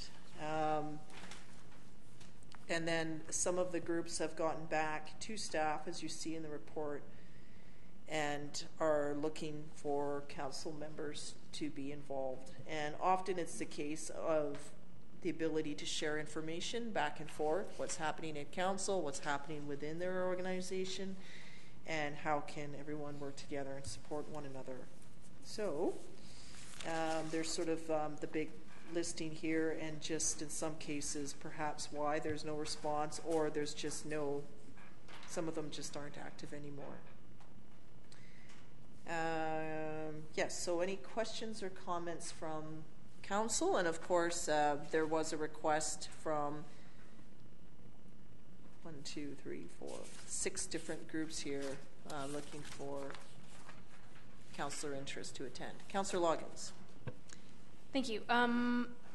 I am unable to pull it up because my system's not working, but I'm wondering if there are dates assigned to those. I think you probably. No, we don't have the dates. Because I pulled out sort of the family court committee because I have a standing meeting at the exact same time as those meetings. Mm-hmm. So I wasn't able to make many of them. However, if I would suggest one of us who is able to attend does, because it is very informative, and they have amazing guest speakers from all over the region. I think Councillor Ray has done her time there, but she can probably speak to how important that is as well. I've sat on it as well. Yeah. And I'm happy to, I just want to let everyone know that I am happy to report back based on like emails that I'm receiving and correspondence that I'm receiving, but I'm not going to be able to give a full report on those activities. I think what might be helpful here, because that's part of the challenge, is when does the group meet and when can you actually go, because things do change. Is it possible, I don't want to keep dragging this out, but that the next meeting it comes back to us with date and time? Because it's, unless you know, like, right, we just don't know when they're actually meeting. And they might have changed, some of them change meeting times year to year because the membership changes. And then that's where going even on previous information may not be correct for a decision. Is council comfortable with that? If we just push this to the next meeting and we get that information? What I would like here, there is part of a recommendation, though, that I'm appointed to the South Nation MOU Working Group, Primary Healthcare Working Group, Timuc Treaty Advisory Committee. However, we also have Councillor Parkinson and Loggins are also part of the MOU Working Group, and Councillor Parkinson is my alternate on the Timuc Treaty Advisory Group. So I'm comfortable with the first part, but I think the second part, we could move that tonight, and that's because I know when they meet. Okay, Councillor Pearson? I don't mind. Microphone. I don't mind volunteering. Like, I mean, obviously Alita's, or that group is looking for something. I say Alita. Sooke Regional Historical Society. I wouldn't mind being involved there, so I would put my name forward to volunteer to. Okay, that's usually, it's an evening at 7. Yep. It's, I can't remember if it's Wednesday or Thursday, though. Yeah, as long as I can get the information for my name. I mean, the only nights that conflict for me are usually our council nights. But yeah. Okay. Then, so we can also then make that motion. It's usually a 7 o'clock meeting once a month because I was on it previously, and it is a Wednesday or a Thursday. Yeah. Okay. Okay.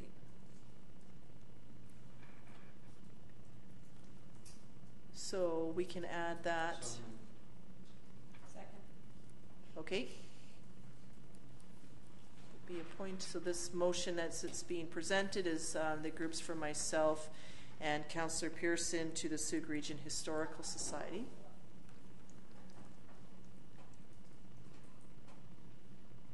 And then what about the Councillor Loggins? Are you still wanting to be on the South Nation MOU Working Group?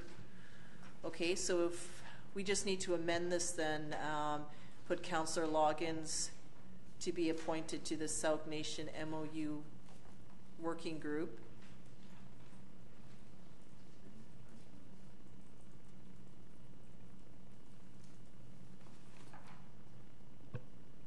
And then we also need to add Councillor Parkinson to both the South Nation MOU Working Group and Timuc Treaty Advisory Committee. Because we might as well just do this all in one motion.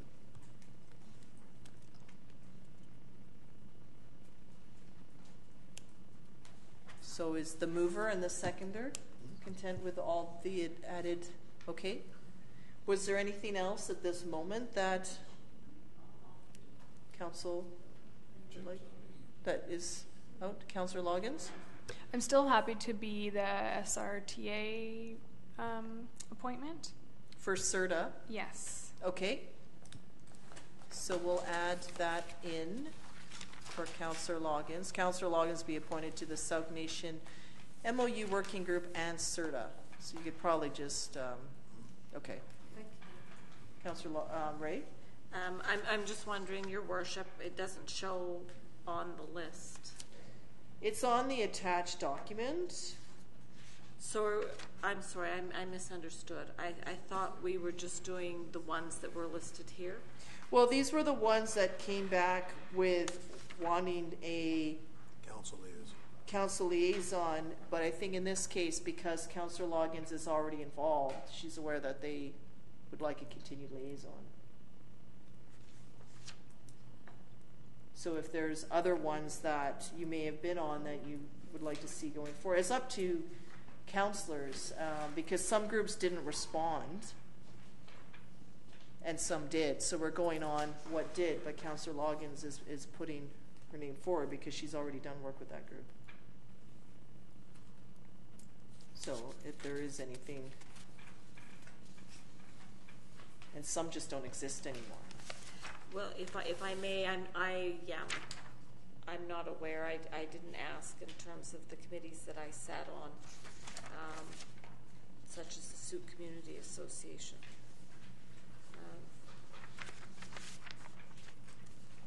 They just didn't respond to the staff request. So I guess my question then is, are we going to make the assumption then that if we're already sitting on a committee, that we'll continue to sit on that committee? No, it's a one-year appointment, so that's why if you were... Okay, then I'll continue with the Sooke Community Association, making the assumption that they still would like... That they still want you as an appointment. I could think... I didn't mean that. Yeah, not to be exactly. It's just, it depends on what you might have had communication with the group outside of what staff had with an organization as well. And I should bring up that the age-friendly community, the Sooke Region Community Health Network age-friendly community, did approach me looking for a council liaison to that one as well. That meets once a week, or pardon me, once a month. Second Wednesday of the month at 9:30 in the morning. No, I just looked over this way. So they made that comment to me directly. So that's why sometimes this is a staff outreach. You may have council outreach as well. I would do it because I was the senior rep sometime ago. But it's just... Your microphone. Would you like to... The only time you wouldn't be able to go is if I'm unavailable to attend a CRD appointment, then you wouldn't be able to attend, because then that was why I couldn't go to it either. Okay, so on council to the Sooke Region Community Health Network Search and Age-Friendly Committee. And I just know that it's 9:30, second Wednesday of each month. But what our staff can do following this motion is just confirm where they meet. Yeah. Is there anything else? So this is just a one-year appointment for this year. And on those other ones that have already come forward, we'll just get clarity as to the time and location. I believe the chamber, for example, meets Tuesday. They couldn't attend our volunteer recognition ceremony last week, so because they meet at the same time. So I know it's a Tuesday at 7 and there's a conflict there. So okay, so that is our full motion for this moment.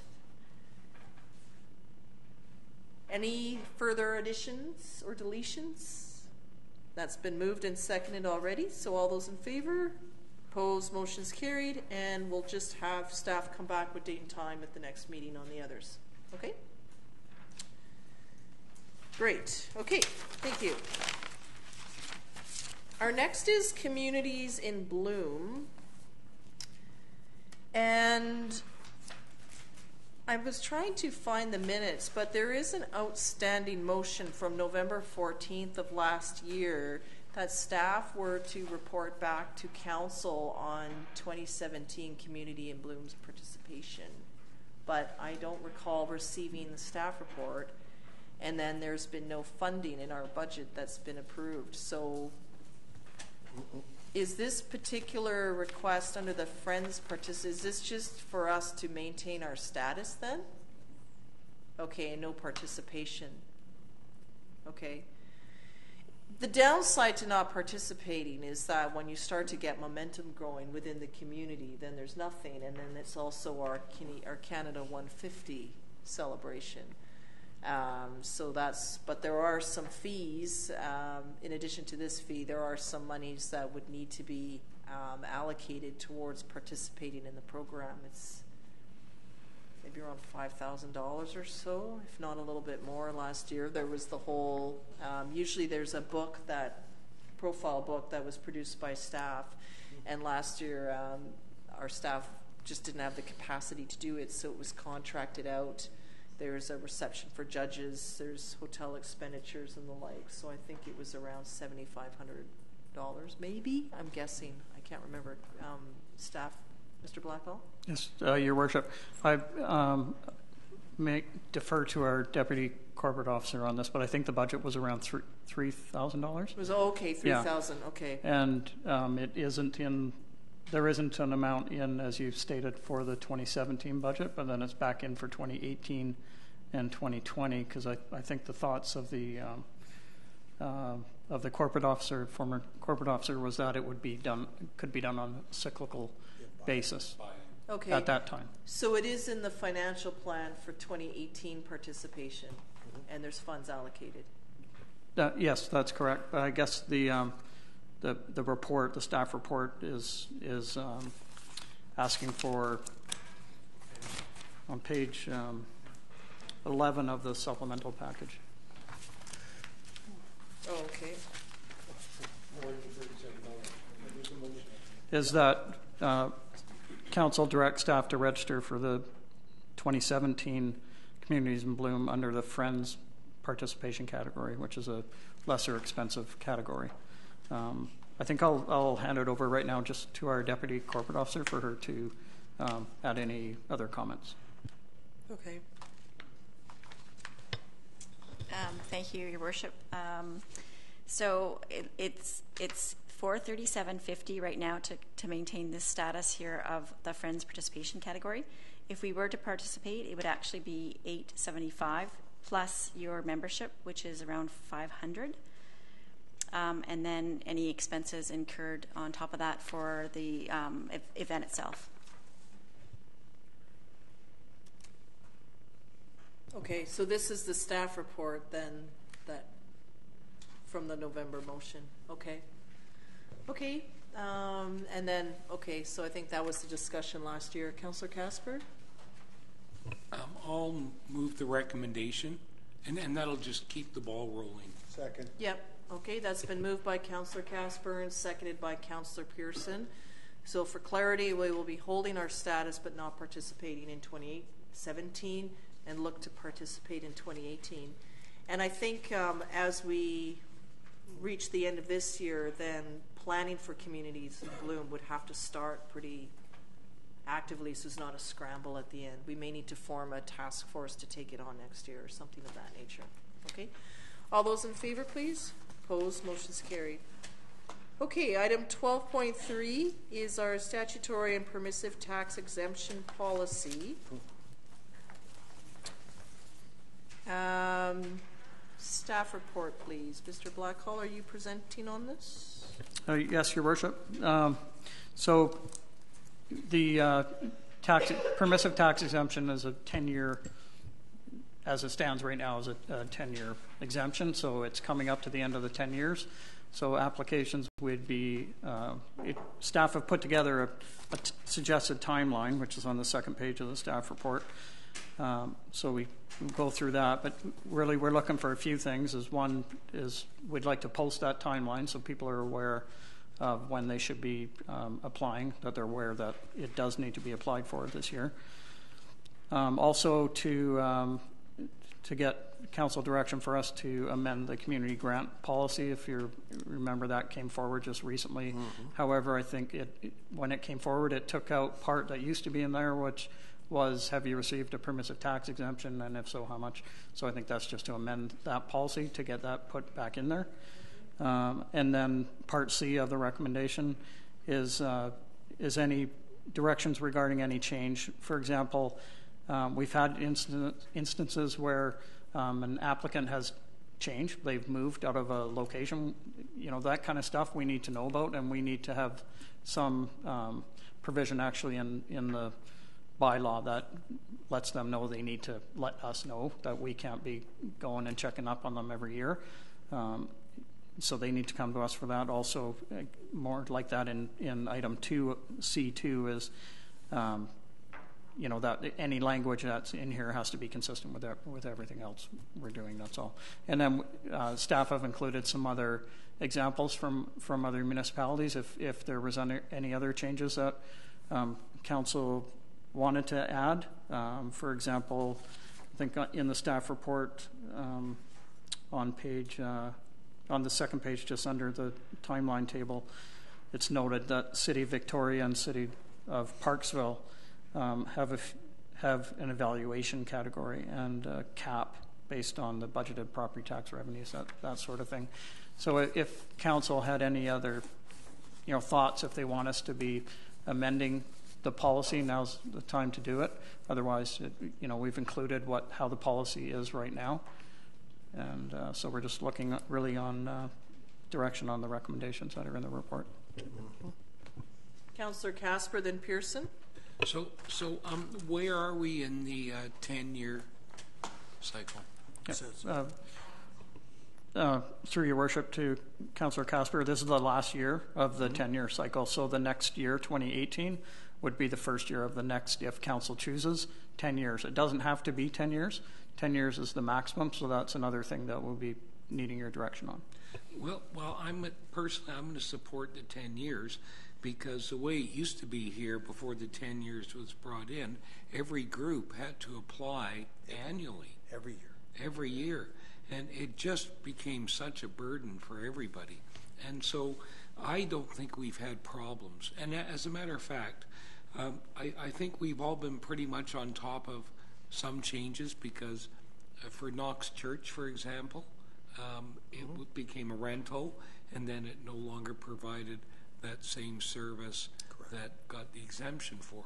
So, the changes were made, right? I don't know if you were here then. Yep, through your worship to Councillor Casper. It's a small town, so we're going to eventually hear these things. It'd be nice to hear about it in the same year so we can take action regarding if there's any changes we need to make from a property tax matter, but we definitely do hear about them. So, Councillor Pearson. Yeah, I'll move the recommended action that we post for the first one, to post the timeline as presented for 10 years, starting in 2018, because it says it started, bylaw was 338, was adopted in 2007, so this is ended this year. Is that the way you've presented that? Yes, through your worship to Councillor Pearson. Really the timeline in the second page of the report is kind of, I guess, what we're looking for is your direction on that. And yes, that was a 10-year bylaw at first. Perfect. So I'll move that recommended action for A. I don't know if you want to break it into 3 pieces. I think we can do it as a block. Let's test it. Do it as a block with the 10 years being the direction. I'll move the recommended action for A, B, and C. Okay. Is there a seconder? Seconded by Councillor Casper, and then we know that it's going to be 10 years. Are there any changes, amendments, comments, or questions in regards to all these items? Councillor Ray. Yes, Your Worship. I'm just wondering because as it is now, things are fairly small and there isn't that many tax exemptions, and our Director of Finance has been around for a while. I'm just wondering, through the course of 10 years, is there something we might want in the policy where somebody has to just confirm that they still want it? So that we're not going, because I just recall when the Salvation Army pulled out of that retail space, staff were trying to get ahead of it, and I kind of think it should be the other way around. If they want the tax exemption, then all they have to do, they don't have to apply, they just have to confirm in writing, or we have a form or something that takes the onus off of staff. Is there a response from staff on that? Yes, through your worship to Councillor Ray. That's exactly the one we had a problem with, and we did have an issue chasing that down because they're, of course, going to love to keep getting a tax. The owner, of the it wasn't the Salvation Army, it was the owner of the retail space. And we eventually did take care of it. I think it'd be, something to think about of getting an annual reporting from these, just to say we're still around. Yes, we'd still appreciate receiving we haven't had any changes to our business or operations, that kind of a thing. So if I can just follow up. I think what I'm thinking about is just something that's administrative, something that staff collect, so that it's not coming back to council. That's all I was looking for. Yep, exactly. To our Deputy Approving Officer, please. Yeah, just to, thank you, Your Worship, just to sort of add to that, that's sort of where we're kind of going with the other considerations. There's an annual application, so they would still have to apply annually, even though the bylaw itself may be 10 years, at least we're getting the information, the updated information, if there is a chance of getting updated information from them on a yearly basis. Councillor Pearson? Seems like we're complicating something again. Yeah. So what are you going to do if they don't send it in? That's what I always ask. You're going to put something in place, and they don't send it in, and we're going to tax them? Exactly. So no, I don't support that amendment, and I made the original motion. Let's withdraw it then. It's not, unless someone wants to move it. Okay, Councillor Berger. Yes, thank you. My questions were quite similar to what was just stated by staff. If you go to the bottom of that second page where it has the report and the timeline, staff are asking for our input on evaluation categories, possible percentage cap, as well as the 10 years, which we've done. I hear what Councillor Pearson is saying is, you know, looking at the flip side of it, what if they don't apply? But I feel that it's probably important for staff to get an annual update as to where these businesses are. So maybe changing the word application and just asking for an annual update. So annually we can get where are they located, such as if they've moved, right? And we don't know about it. So I don't know, maybe just the word application hit Councillor Pearson the wrong way, but I do think it is important that staff have a yearly update as to where these businesses are located. But they're not businesses. Or sorry, these exemptions. So like the Salvation Army is entitled to an exemption if, let's say, the community association sells the ball field, or you know what I mean? Like rather than us be reactive, there's a proactive update annually. I think that, correct me if I'm wrong, I think that's the intention that staff was trying to go for in that bullet. I'll put it back on staff's hands, but I'm just trying to interpret it what they're asking us to do. Yep, through Your Worship to Councillor Berger, that's what the intention was, is to capture the issues like we had with the Salvation Army. It wasn't Salvation Army's fault, it was really the landlord's fault. It's capturing the cases where people aren't informing us that the status has changed and we don't find out in time to correct it for taxes for the year. So. Okay, Councillor Pearson. How many tax exemptions do we have? There's a list there. Yeah, I don't know offhand, but it's probably more than 20, less than 40, somewhere in that neighborhood. I know it wasn't very many. There's a number. Most are churches. They're, you know, unless the church has moved and all of a sudden running a business, you know, not likely. There's a couple of land pieces. There's land parcels. Yeah. Just trying to, I think what I'm hearing is what council's striving to do is to make this just a smooth process that doesn't have a lot of additional administrative work to it. So does this implementing an annual update form while keeping the 10-year bylaw? Is that capturing, Kevin, Mr. Councillor Pearson? Thank you, Kevin.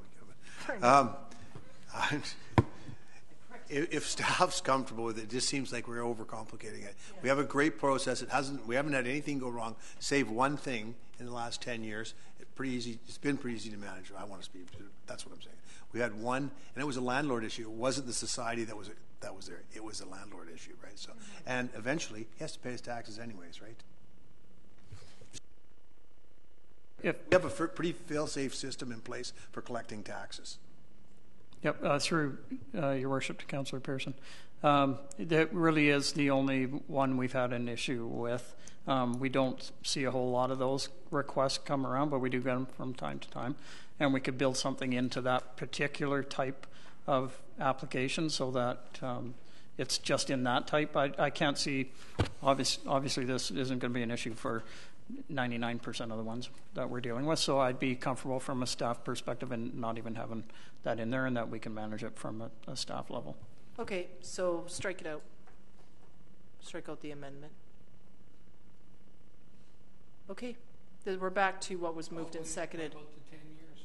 That's in there regarding it's up. This is item C. I think that was in item A. Yeah. Okay. Any further discussion on the motion? All those in favor? Opposed? It's carried. Thank you very much, and thank you, staff. Okay. I'm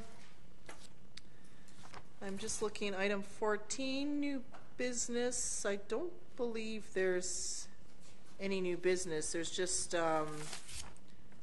some additional pieces of correspondence. Your Worship? Is there new business? Sorry, yes. there's an item under 13.1, reports for information.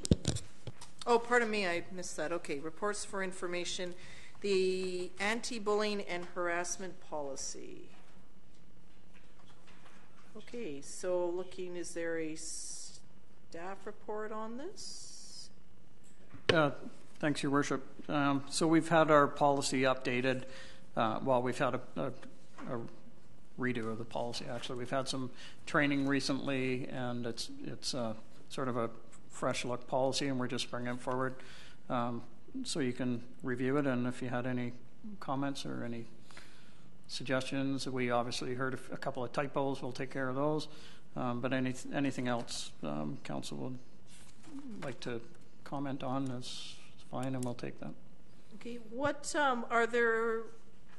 We had a policy in the past, and now this is a new revised one. What are some of the elements that have changed?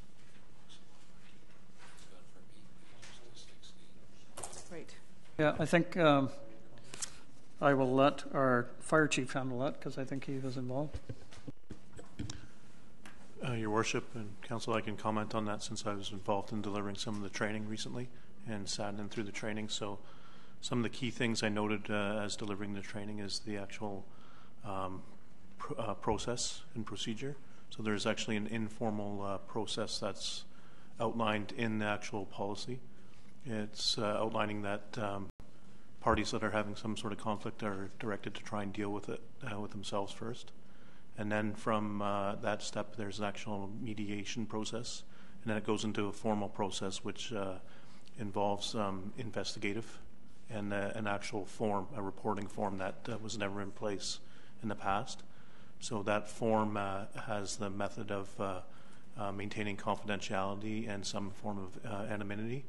And the CAO has the right to assign an investigator to support the actual process, and also the right to investigate even if they've deemed that there isn't a full investigation necessary. Those are some of the key components on it. And I would note that the fire department and volunteers have done this training as well in advance of this policy amendment.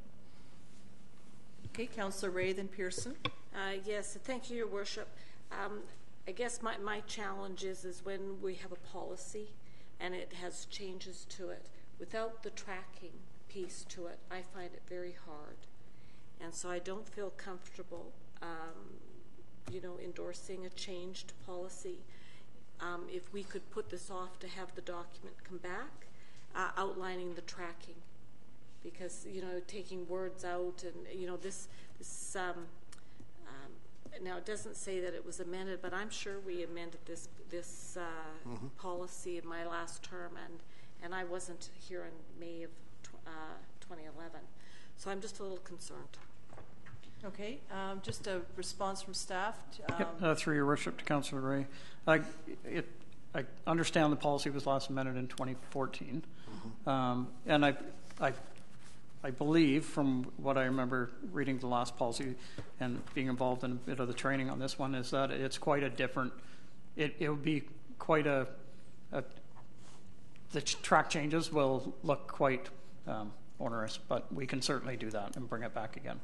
Okay, to our Deputy Corporate Officer. Yes, thank you, Your Worship. I believe the intent of tonight is not to endorse the policy, but just to receive it for information, and it will probably come back to you at another date, just so that you have this in your files for now and you can mull it over. Okay, so this is something we can receive and give more time and attention to, and then receive at a later date. Councillor Pearson? And that was going to be my question, because it was just a recommendation, a report to receive for information was the recommendation. And so I took it that we were to sort of peruse this and it was going to come back. That's the way I read the agenda tonight. So The one question I have, and I'm not sure, is through your chair to Mr. Blackwell, our CEO, the one, it's a very standard kind of approach to anti-harassment and bullying. The one thing I don't see is the CAO seems to be responsible for everything. What happens is if it's the CAO that's named? I guess that's the one piece that I saw that was a little different in here. Right? So, through your worship, Councillor Pearson, it would be then the mayor. Yeah, and that should be in here. I believe it was. I saw that brief mention to it, but I was just because everything was led by the CAO, right? And just there were several paragraphs that went down. Okay, so that was all. That was the only question. So I'll move recommended action, receive for information. It's been moved to receive by Councillor Pearson, seconded by Councillor Casper. Yes, go ahead. So I did my own tracking, and so the old policy was 8 pages long, and this one is 16. There's actually a lot more detail and more listing of items and what is an offense or what are the problem areas so that it's clearly understood. Most of that wasn't in the original policy. There wasn't as much detail. So actually I was prepared to actually adopt it and amend the old one because I was more than satisfied with it. But we've got 2 spelling mistakes to fix. Yeah, through your worship to Councillor Casper, we'll tidy it up first and bring it back, and if possible, add the tracking changes so you can see what did change. And really, the changes are coming from a lot of stuff that's changed. Requirements from WorkSafe BC, so that's why I think the policy is quite different than it was before. Okay, so there's something in here that I wonder a bit about. It's item 5, application of the policy. The second part of that says or reads, this policy applies to bullying and harassment that is work-related, whether it occurs at the workplace itself and includes without limitation job-related travel and job-related social functions. So where I wonder about that is staff and council travel to conferences like the UBCM, FCM, and this then is to cover off any incident that occurs. So you can be at an airport, a member of the public says something inappropriate to you while you're standing in line waiting for whatever, and this policy applies? It's like, how can we cover that scope? Or at UBCM receptions or any sort of staff or social function, there's alcohol and people start to behave inappropriately, are then outside where there could be, I think of a place like Whistler, for example, numerous clubs, activities, and people doing this or that. Person has to travel from the function back to their hotel and is subject to whatever on the way. How can we possibly deal with a scope like that? And I'm raising this now because it's something that there was actually a UBCM resolution that came up at the last convention about the UBCM adopting a code of conduct at its conference because people attending the conference had been subjected to harassment of some nature that occurred on the street. So how, when I think of how, okay, if it's in chambers or within the district office, but as you start to broaden that scope, how can we address it in a way that's reasonable? Like travel in itself, when you think of how many places. The scope comes in when it's job related. If it's a specific incident, it'll be written off as an incident unrelated to the work. Job-related travel and job-related social function. But it also, the harassment and the bullying has to be job-related. So if somebody followed you from Sooke and went to I'm not Whistler, saying that, okay, so it has to be related. This policy covers us in the course of employment or association with the district. Outside of that, you can't control the public. Like you say in the airport, if you're harassed or bullied in the airport, that's an incident that would be different than work-related. Even though you're traveling for... Yeah, you'd be covered by WorkSafe BC. Yeah, you would be. But you wouldn't be covered in harassment and a bullying suit if somebody just said, hey, get out of the way, get out of the way, get out of the way, right? Well, I mean, let's say you're waiting in line and, you know, people are impatient, they're coming off of flights and you're standing there just and hey, what, and says something to you and you're there. If you could prove okay. that doesn't apply if it's not related to your job. Okay. Yeah. So that's what I wanted to be sure is that, okay, things happen that are unfortunate that could just happen because of the situation, and do we then have to investigate because someone made an unkind remark while the person happened to be going from a social event back to their hotel in the street, and some unkind or uncouth, unsavory comment that was racist, derogatory, sexist, any of that was said. Is that our policy? Councillor Ray. Thank you, Your Worship. The policy actually reflects that it is by any council member, district office, employee, or volunteer. It's not directed to the public. But there was a comment, and I just looked at earlier. Not in the application of the policy as it relates to job. About social events. But there is social events. So this, what my understanding would be from this policy, is if we all go to UBCM, it's about our behavior towards one another, whether you're a councillor, a district officer, an employee, or a volunteer. This doesn't talk about traveling in the general public. This is about or us. The general public. Okay, just somewhere I read here about the public, though, being defined. Now I can't find it. So that's why I'm like, wait a second, when I catch these two together, I mean, that would just be impossible. It's an unfair scope. It would just be too challenging to meet. Okay. Yeah, sorry, Your Worship, I'd just like to add on the next page, 5.0.2 is something else to consider. That is where district staff are being bullied and harassed by non-district employees. So there's still an obligation under WorkSafe to respond. But that's where I read it, and I saw it, and it was in the same one. District staff are being bullied by non-district employees, such as a contractor or consultant. So you're at a trade show, you're at a UBCM, and there's a trade show, and a contractor. You're covered. If somebody came there, okay, so let's just say you were down at the arena. Microphone. Say you were doing the Rotary auction.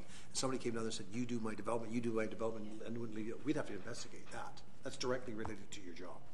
Okay. But in travel, when you get to the broader scope, if it was just an isolated incident, it'd be treated by the rules of the law. Okay. Okay. So it has to be job related. That's what the definition is. Okay. I'm just looking at that. It's just when you read the two together, I just read it a different way. So I think when this comes back, I can hear from staff that there has been some workshops and training.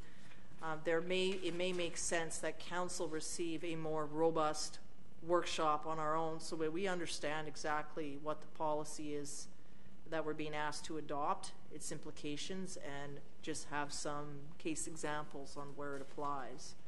You know, I've seen poor, and this resonates a bit with me because I've seen poor behavior at these conferences, and they're out in the street by members of the public and delegates, and you know, just you could, unfortunately, as I was, been walking right through it on your way back to the hotel, and you see and witness this, and then now we have to deal with that. Like it can happen, right? So, okay. Good to know. All right, so we're receiving this for information. All those in favor? Opposed? Motion's carried. Okay, item 15.1, there are some emails that have come back from the South Island Sea Kayakers. There's several, actually. And there was also, I received another one on the weekend of similar form. And it's regarding an unfortunate situation that people are experiencing at Whiffen Spit while using and enjoying that area. Councillor Loggins. I have a question about these email correspondence because we seem to have just received one side of the story, and that side was asking that that council does not remove parking for kayakers or discontinue them to be able to use that space to park.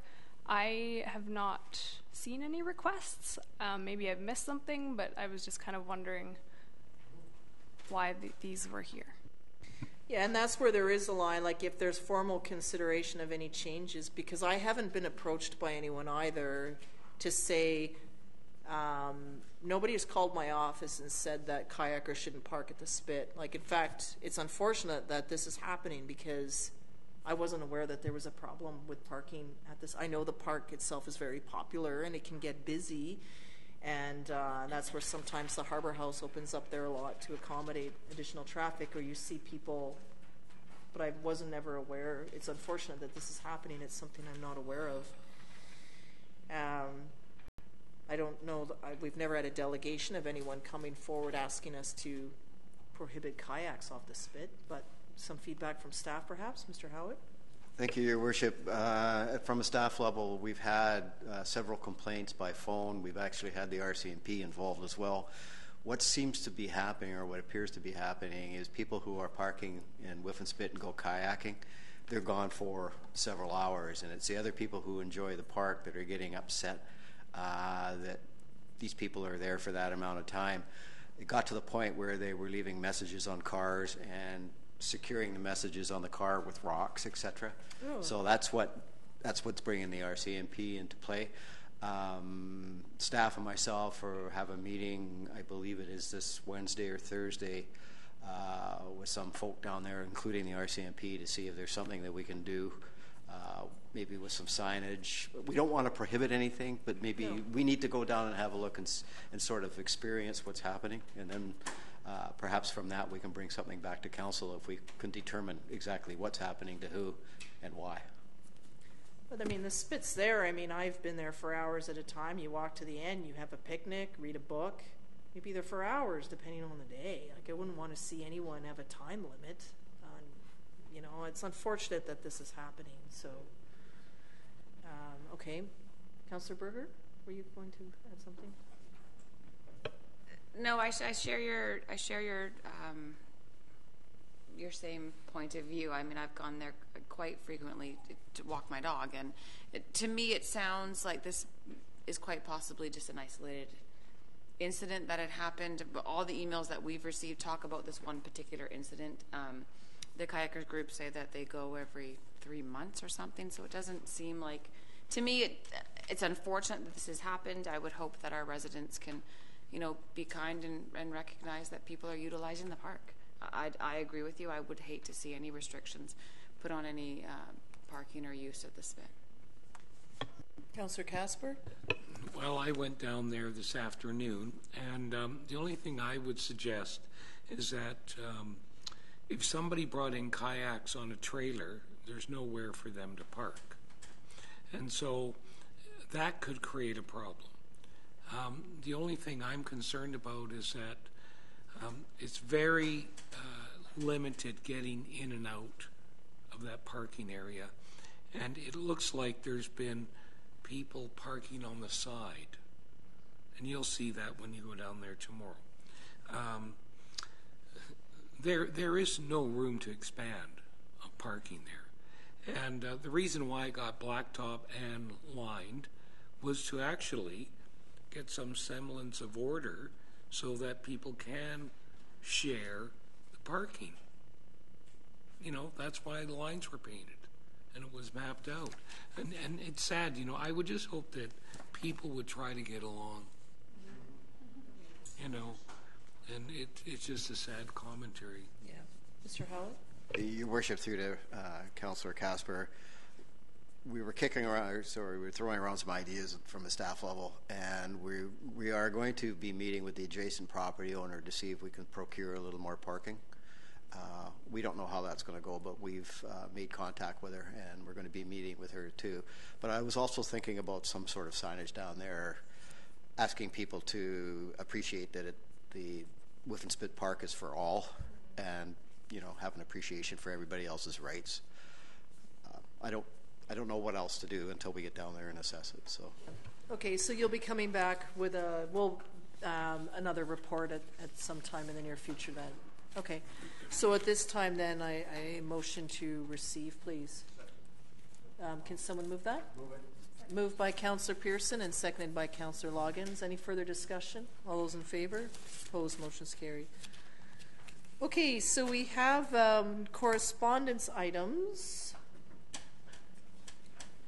Item 16. There is quite a lengthy list of information. I'm just going to pull this up here. We'll see a few letters that were in response at the primary health working group. I just want to see if it's in this batch or not. From the Minister of it's in Health? there. It's one of the last ones. Oh yes, it is from Minister Lake, and it was just about you know, I wanted to know how Sooke's rural status, because Sooke had rural status at one point and then it was removed, and so how is the rural status determined? How can you appeal it and the like? So then his letter to me was basically just sending me back. I keep kind of going in this circular reference, and then I sent another letter to the group that he referenced, also replied back to me, and it was a very sort of... No, they've looked at it and it's done and it's closed for this year. That was the one from the BC Joint Standing Committee on Rural Issues, that they've already made their determination, and so now I'm just trying to get into what that process is and how it's all defined and what that looks like. So that's one piece that I'm sort of delving into. The communities that have, and it just doesn't make sense to me, because when I look at who has rural status, how is it that they're eligible when we're not? When it's not, if I was initially told it's distance and our proximity to other centers, but if that's the case, then why is Ladysmith, Duncan, Chemainus, why do they all have this status and we don't? When you look, so there has to be more to it. So it's just we start sending out letters just to see what comes, and that's what I've been receiving back. Councillor Loggins? This is one of the hashtags I think we need to add to the divided by 14. Add, like, not a new hashtag. Or tag them or something. How many letters on regarding improvements to health services have I sent? Exactly. There's some, and if it's the case where we can't get rural status, then fine, we are under service though. Or in the case of services moving, if they use Victoria General, well, if they relocate to Royal Jubilee, then how does that impact? And it would be fun, you know, it's still the divided by highway piece exists, but it's also the services that exist in the core are overwhelmingly busy. So it's still not good enough. So it just keep going. Councillor Casper, you had a suggestion? Well, I was just going to say, you know, there is reference that a joint or a committee, right? A committee is actually going to be has been appointed to review the annual RSA point assessment system. No changes will be made until the completion of this review. So my question I'd be asking is, okay, what is the process for the review and the timelines? You know, it'd be good to know what their timelines are, because it's pretty open-ended here, and perhaps they don't know. But a committee has been appointed. You're referring to? Well, it's the last paragraph. Yeah, and that refers to the earlier letter that I got. So a subcommittee has been appointed to review. Well, they are, and this is where I got a letter back from the co-chair of the Standing Committee on Rural Issues. They've received it, they're aware, and our desire to have it reinstated. They've undertaken a review.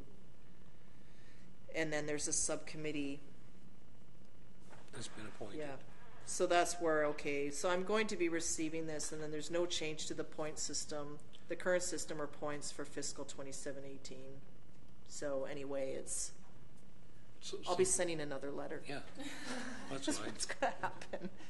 And this is the second one, sorry, Councillor Ray, because this is the second one that I sent to the Minister of Health, because the first letter I got back to him was just, thank you for your letter. I'm like, yeah, but you haven't answered my question. And so now when the new Minister of Health is in place, I know he's retiring, then we'll be actively pursuing this again. Councillor Ray? Yes, thank you, Your Worship. Just a comment, and I don't know if it's been discussed before, but I think, you know, there's a difference between how far you are from somewhere and how long it actually takes you to drive. So like if you're from the outlying areas outside of, you never talk about how far somewhere is. You always talk about how long it takes you to get there. Yeah. And I think that's part that may be missing in their point system is that they're not recognizing that even though it's 19 kilometers or within the kilometers, it actually takes us longer to drive. Because I can actually get from Parksville, that has a center, to the hospital in Nanaimo quicker than I can get from Sooke, driving the speed limit, to Helmkin. And I'm not even at the hospital yet. So I think that's the imbalance that I don't think that they take into account, is just that the distance doesn't necessarily mean you can get there quicker. No, that's a very good point. And the other one is transit service. Yes. Which is just, to get to Victoria, it's a very long, that and even Handy Dart for that matter. But I think in terms of the transit system, I mean, if you're comparing somewhere like Parksville to Nanaimo, there's not really much of a transit system. But you know, they do get quick. They can get there quicker to the Nanaimo hospital than we can get to Victoria. Councillor Loggins? The other piece is that we would be the closest location for Port Renfrew and everyone in between. So they obviously have that status, but no services either, comparatively. So are they expected to drive all that way? Are they expected to go up to Duncan? Or I'm not quite sure what that's like. I don't know if you've had conversations with that's where some will travel to Cowichan and Duncan that way. You'll also see in here there's a survey, because there were so many different media outlets were picking this up, and the Sooke Pocket News put together, because I said there's some questions, and then they put together a survey that received overwhelming responses, because I'm just trying to get the feedback and the situation that our residents encounter. And what I hear a lot from are folks that have moved here are still retaining the services from where they came from.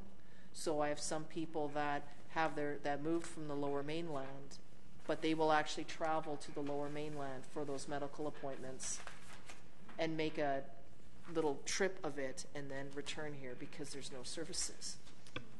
And people up island, even all over. And even when you look at the youth survey, it was interesting how many youth do access the medical service within the high school when it's offered, but they do have a family doctor, not in Sooke, but in another area, because then you would have to probably take a day off school to go to that. So it's interesting how that is. But yeah, it was a great survey, great feedback, and I continually get phone calls, and it's the second, or even actually it's the top reason why people phone me is our medical services is actually surpassing the highway, but the two are tied in together. Councillor Berger? Yes, I just was going to ask a question.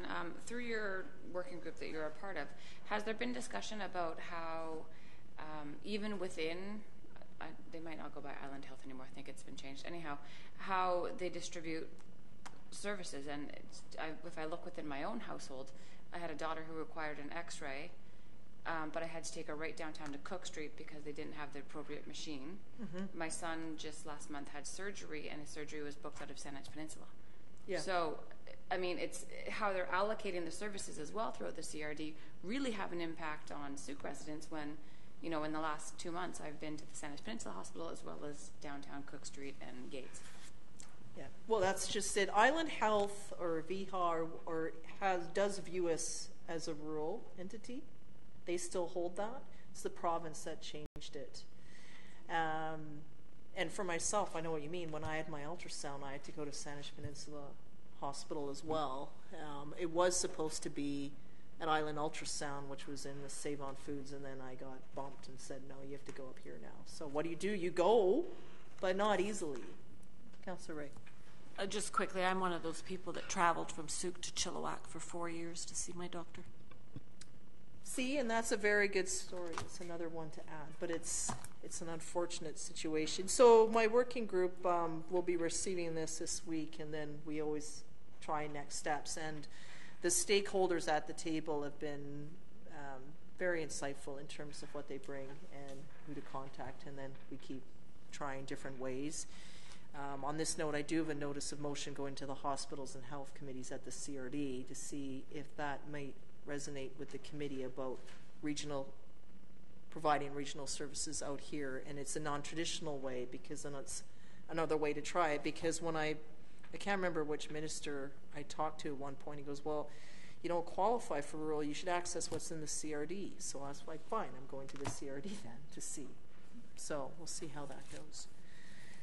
There was other correspondence. So anyway, that's some of the items that are in here, and I appreciate the discussion and the assistance on it. There was, Mr. Bateman brought forward one on the Salish Sea Trust campaign. Wondering if council wants to consider a motion there. There was also just how we deliver ads and the like through media, request for the Pocket News to look at doing some advertising with them. There's other bits and pieces in here, so just looking for some further feedback from council. Councillor Berger?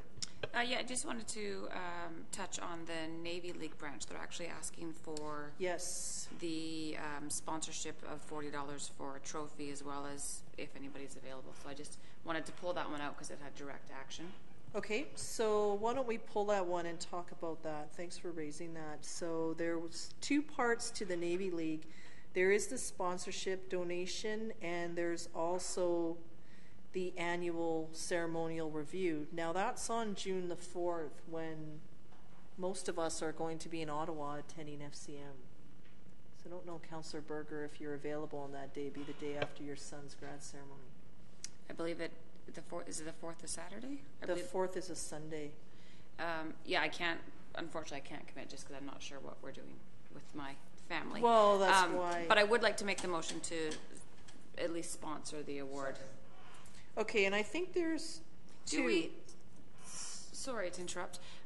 Through you, maybe to Mr. Blackwell, do we have this within our budget? We seem to do it every year, and I'm wondering just where the money would come from. Through your worship to Councillor Berger, there was a line for sponsorships. Yep, there's $2,500 annually for sponsorships, and there's also council contingency. Okay. We spent $1,500 from council contingency, but this could come from sponsorship, right? There's two, and there's two different awards on this one. So to have them both come from sponsorship, this has been moved and seconded already. We're just fixing that if the mover and seconder are okay with the way the accounts are coming from. Just a question. Councillor Ray, yeah. Your comment that the saltwater series was from council contingency, I don't think we actually said that. Yeah. It's supposed to be from sponsorship. There's another one. Community in Blooms, maybe. I wrote down $1,500 from council contingency. Yeah, that's what we said. We should have said sponsorship. That would be the appropriate, but we can fix that, right? Okay, so let's deal with the motion here. I'll call the question then. All those in favor of the trophies? Opposed? So that'll be $80 each, $80 total. Okay. Any other items of correspondence that moved receipt by Councillor Pearson and seconded by Councillor Ray? Councillor Loggins? There are several others that I wanted to pull out to discuss. Okay. So I don't know if I would discuss that. I would do that now then. Actually, just two. One was the UNESCO Heritage application. Okay. I'm not 100% clear if they did want like a letter of support. And I'm curious if anyone else noticed if they did or not. but it might be too late for that anyway. That was just a question, actually. There was, there is a request. Let's see here. As a leader, your support. We're requesting you ask your MLA or MP for their support, which they've done. That's how it's reading in the letter. It's more, we're requesting you ask your MLA and MP for their support for the designation, and then we were advised that Mr. Garrison has already done this. Perfect, thank you. And then the other one was that SPN be included in the advertising budget. And I just wanted to also publicly thank them for spending $288 out of pocket and putting the time and effort into collecting that amazing data for the survey. But I'd like to see them included in our advertising budget. Okay, so that's a bit different. So why don't we deal with, I'll deal with the motion that's on the floor first, and then we can move on to that because that'll change it. So we'll call the question on motion to receive. Those were your only pieces of correspondence to discuss. Okay, all those in favor of receipt? Opposed? Motion's carried. And then Councillor Loggins, in terms of SPN advertising, would you like to talk a little bit more about that? Yeah, I think the survey results prove how many people are engaging in that, and it's one of our areas of improvement in what we've been wanting to do for our communication strategy. So I think it would be important to include them in that, and it's not too expensive, I don't think. And then, so I would like to make a motion that we include them in the advertising budget. But then one of my other questions. Okay, we need a seconder for that. Is there a seconder from members of council? I'll second the motion. Any discussion? Go ahead, Councillor. Then my discussion on the motion is I'm wondering why council will not support it if they don't feel like they want to, or if they do feel they want to, then that's great. Go ahead, microphone, please. Well, I don't think that it's appropriate for us to just single out one particular entity or support one. There's a number of blog sites or sites that refer to them as news. And so, you could pick one, and the next thing you know, we're going to be inundated with others. And I don't think that we should make a decision like this in isolation to what we're spending in advertising. And I agree, it's important to get the information out.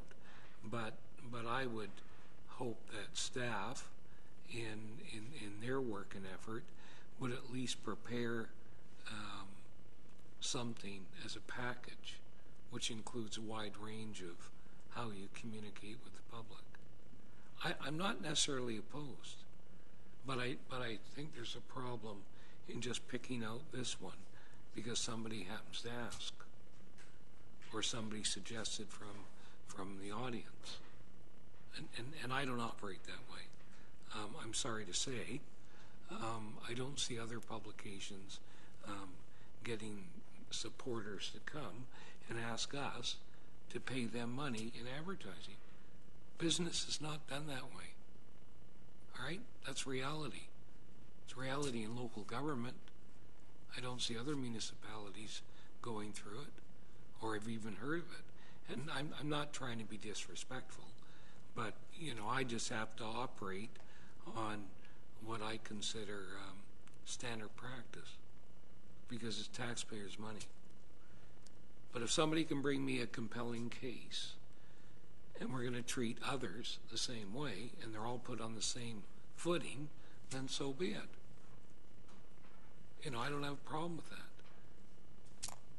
And I appreciate it being brought up, but at the same token, I just can't support it right now.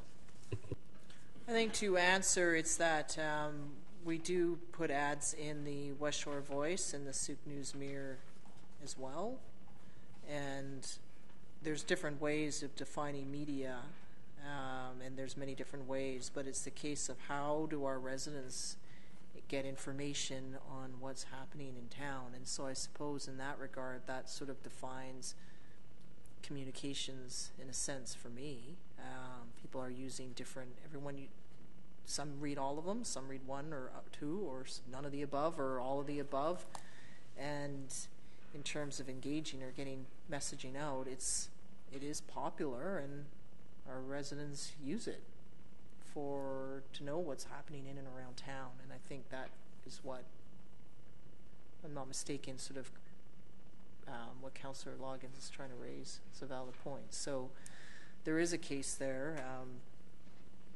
I mean, in terms of shedding a light on health services, it was the Sooke Mirror I give the credit to for picking it up on the first place and getting it out there. That's what led to other media starting to catch on.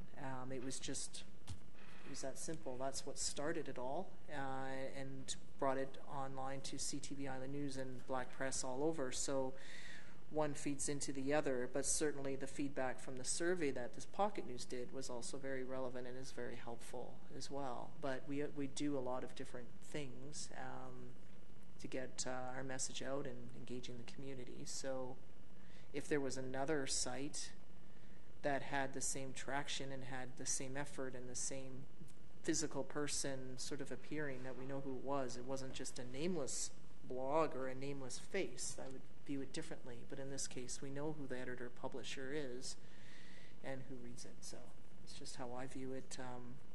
And I agree with Councillor Loggins. Councillor Berger? Yes, thank you. I think as we're going through lots of our bylaws and policies, I think this is an area that we probably need to look at. I mean, if we ask anybody amongst our peers where they get their news from, the majority of them would say Facebook. And that comes with Sooke Issues, Sooke Scoop, Vancouver Island, West Shore News, Meanwhile in Sooke. I mean, there's so many different avenues that I think that there are out there. And just doing a quick even Google search about online news, there's tons of different ones that come up. So as Councillor Casper said, I'm not opposed to it, but I don't believe it should be just a one-off. I think that it would be timely for us to review that policy as well. And we don't have a communications policy. To our staff, please, Mr. Black. Yeah, I was going to add, our CAO had been working on a communication strategy, so that might be something you want to see come back, and it may help with this discussion.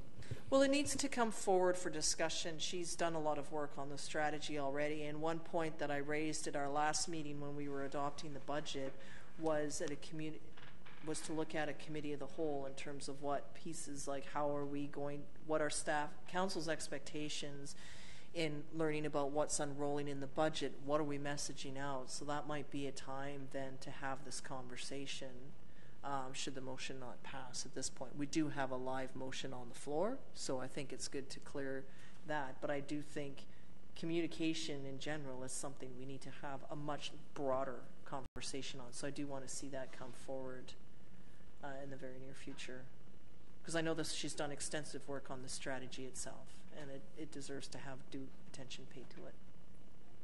Okay, so any further discussion on the motion? I'll call the Councillor Loggins. I just want to add that I hope that it's not personal issues that are getting in the way of including this advertising in the budget, because I have heard that from some people. I do hope that it is something, as Councillor Casper mentioned, that would stop some councillors from voting against this, but there are no other organizations coming forward to ask. There are no other organizations who are receiving, like blogs, who are receiving such high response rates and coming to us and asking to be included. It's literally just been one person over the past few years. So I don't see why it wouldn't be included in the budget. And I do agree that in the communication strategy, I don't know what it looks like at all, but if we could include some sort of social media, it would be a great benefit. And that doesn't need to be in the budget. It does take staff time, but it's not part of the budget. It's not part of the funding for it. So we can do that with a much less cost as well. Yep. So I just have a question from staff. Is there any consideration of a time frame when this matter could come back? Through your worship to Councillor Casper, we'd need to do a bit of research and see exactly what state that's at. and talk with the rest of the leadership team and see when we're comfortable. We certainly try to bring it forward as soon as it's ready, and we can do that. So that's all I can say. So I'm going to make a motion. We have a motion.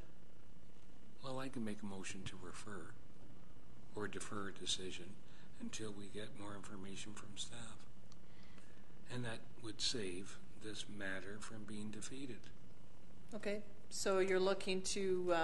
defer the matter until staff come back with additional information on our communications strategy and any advertising component.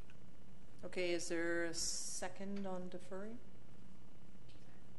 Seconded by Councillor Berger. Okay, so I'll call the question on deferring. All those in favor of deferring? Opposed? None opposed. So it's deferred. Okay.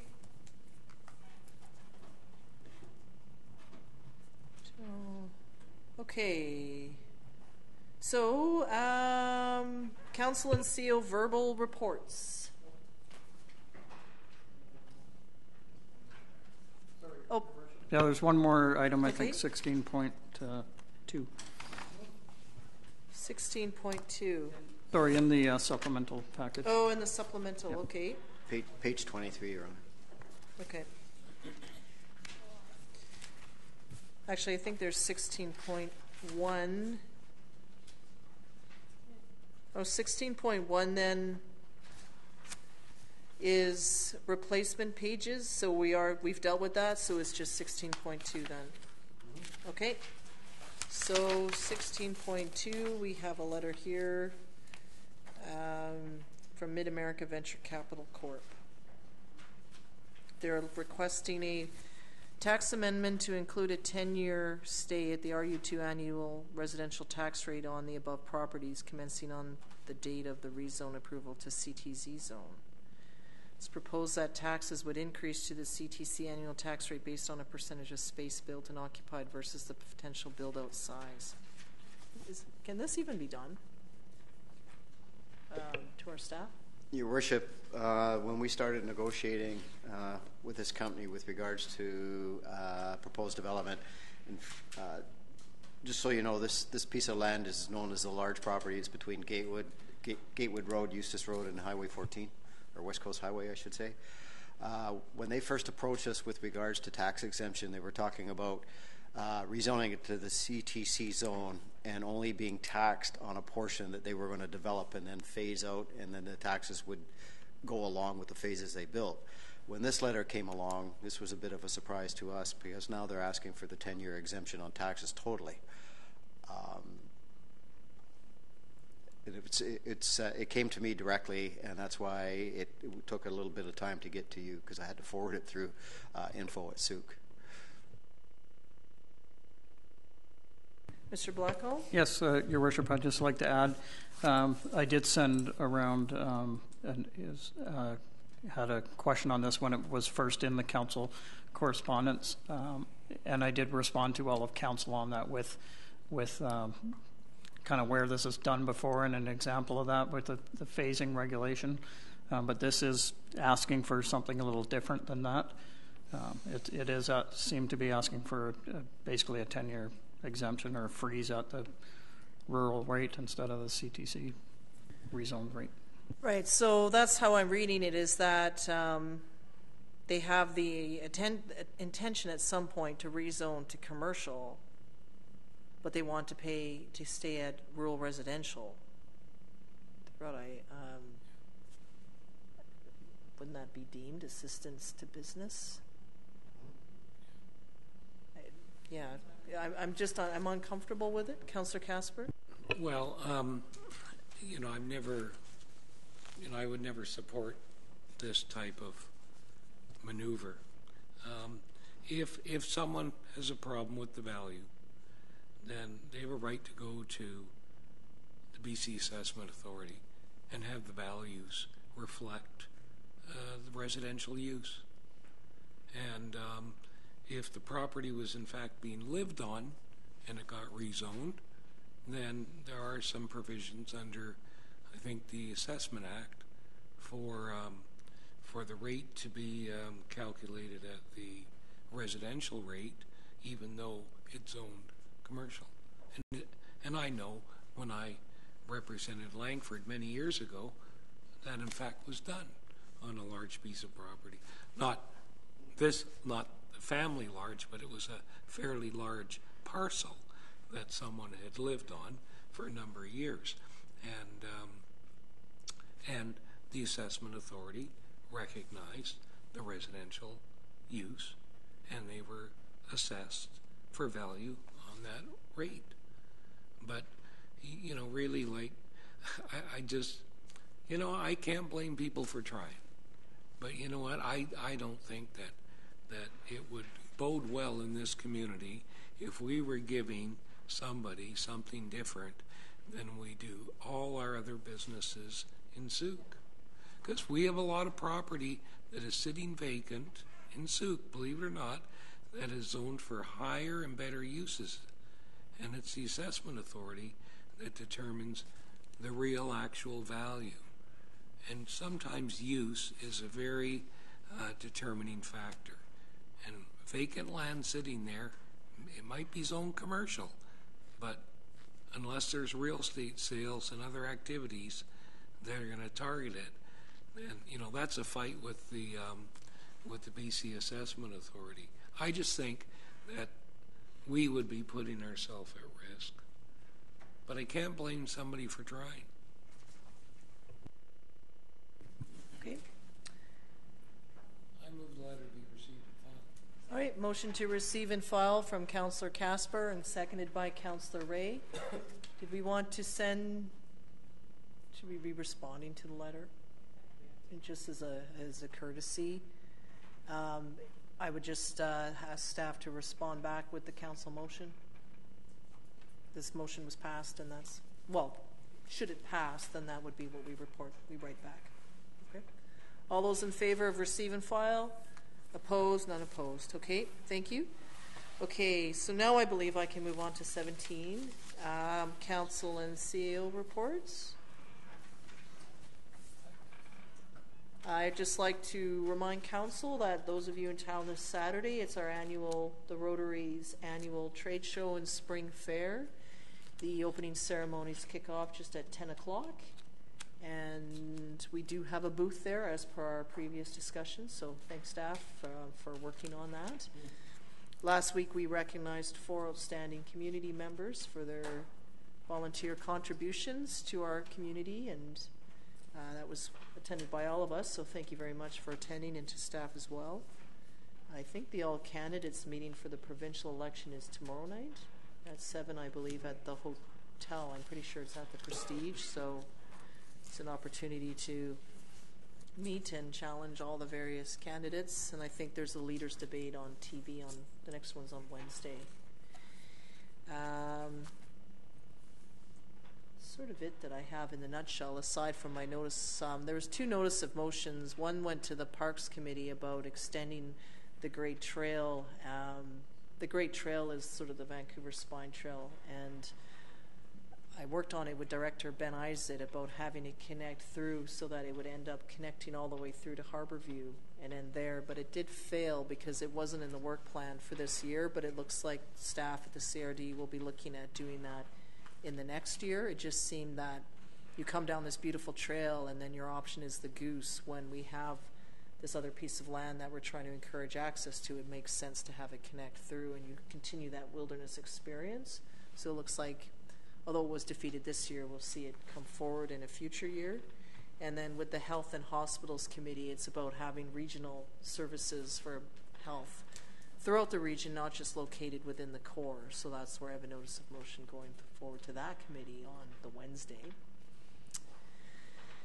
And that's all I can really think of. I was at UBCM executive meetings last week, so you'll see more reporting out coming from that in the iCompass for those of you that subscribe to that.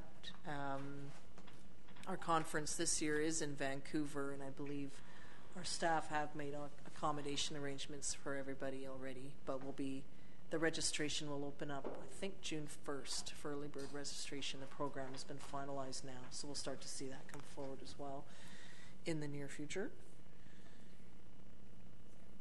I mentioned the volunteer ceremony. Yeah, see, not listening. That's okay.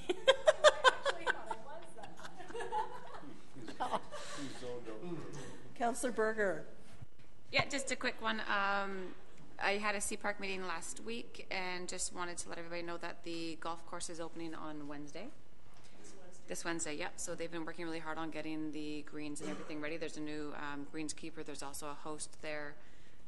They also have a family renting the house that's on the property, so there are eyes sort of on it all the time. And now you can pay at C-Park as well as at the course, whereas last year it was all done through C-Park. So it'll be an exciting open. Any other pieces to report out from anyone? Councillor Loggins? Just one quick one that the Tour de Rock team announcement is happening at Edward Milne this coming-ish, not this Friday, the Friday after, Friday, May 5th. It's just something to watch out for because the whole team will be there. It'll be at 11:30 to 12:15, so a really quick ceremony, jam-packed. And it should be really exciting. It's the first time, I think, that the opening ceremony has happened in our community. So we always get them coming in the fall, but we'll get them in the fall and also get to open as well. Sorry, what time was that again? It starts at 11:30 okay. in the morning on Friday, May 5th, till 12:15. Okay. Thank you. Anything else from members of council? Anything from staff at this point? I'd just like to mention that the Director of Development Services and myself attended the MIA Risk Management Conference on Thursday and Friday. It was a really good conference, and I think we've got some information from that that we'll be reporting back to Council on, in particular around the Building Act and changes around that, which we discussed a little bit about tonight, needing to go through our bylaws and et cetera. So it was a really good conference. A lot of other issues, of course, dealing with parks and various risks, but it was a good conference. So. Great, thank you. Okay, so we do have item 19, report of released in-camera resolutions. We have 3 here, so I don't think there's any actions. It's just that's here for everyone's information. And we do need to close the open portion to complete an item that's in camera under section 91A and D of the community charter. So on that, I'll call for a motion to adjourn the open portion of the meeting. Moved by Councillor Ray and seconded by Councillor Loggins. All those in favor? Opposed? Motion is carried. And thank you to the members of the public for hanging out with us this evening.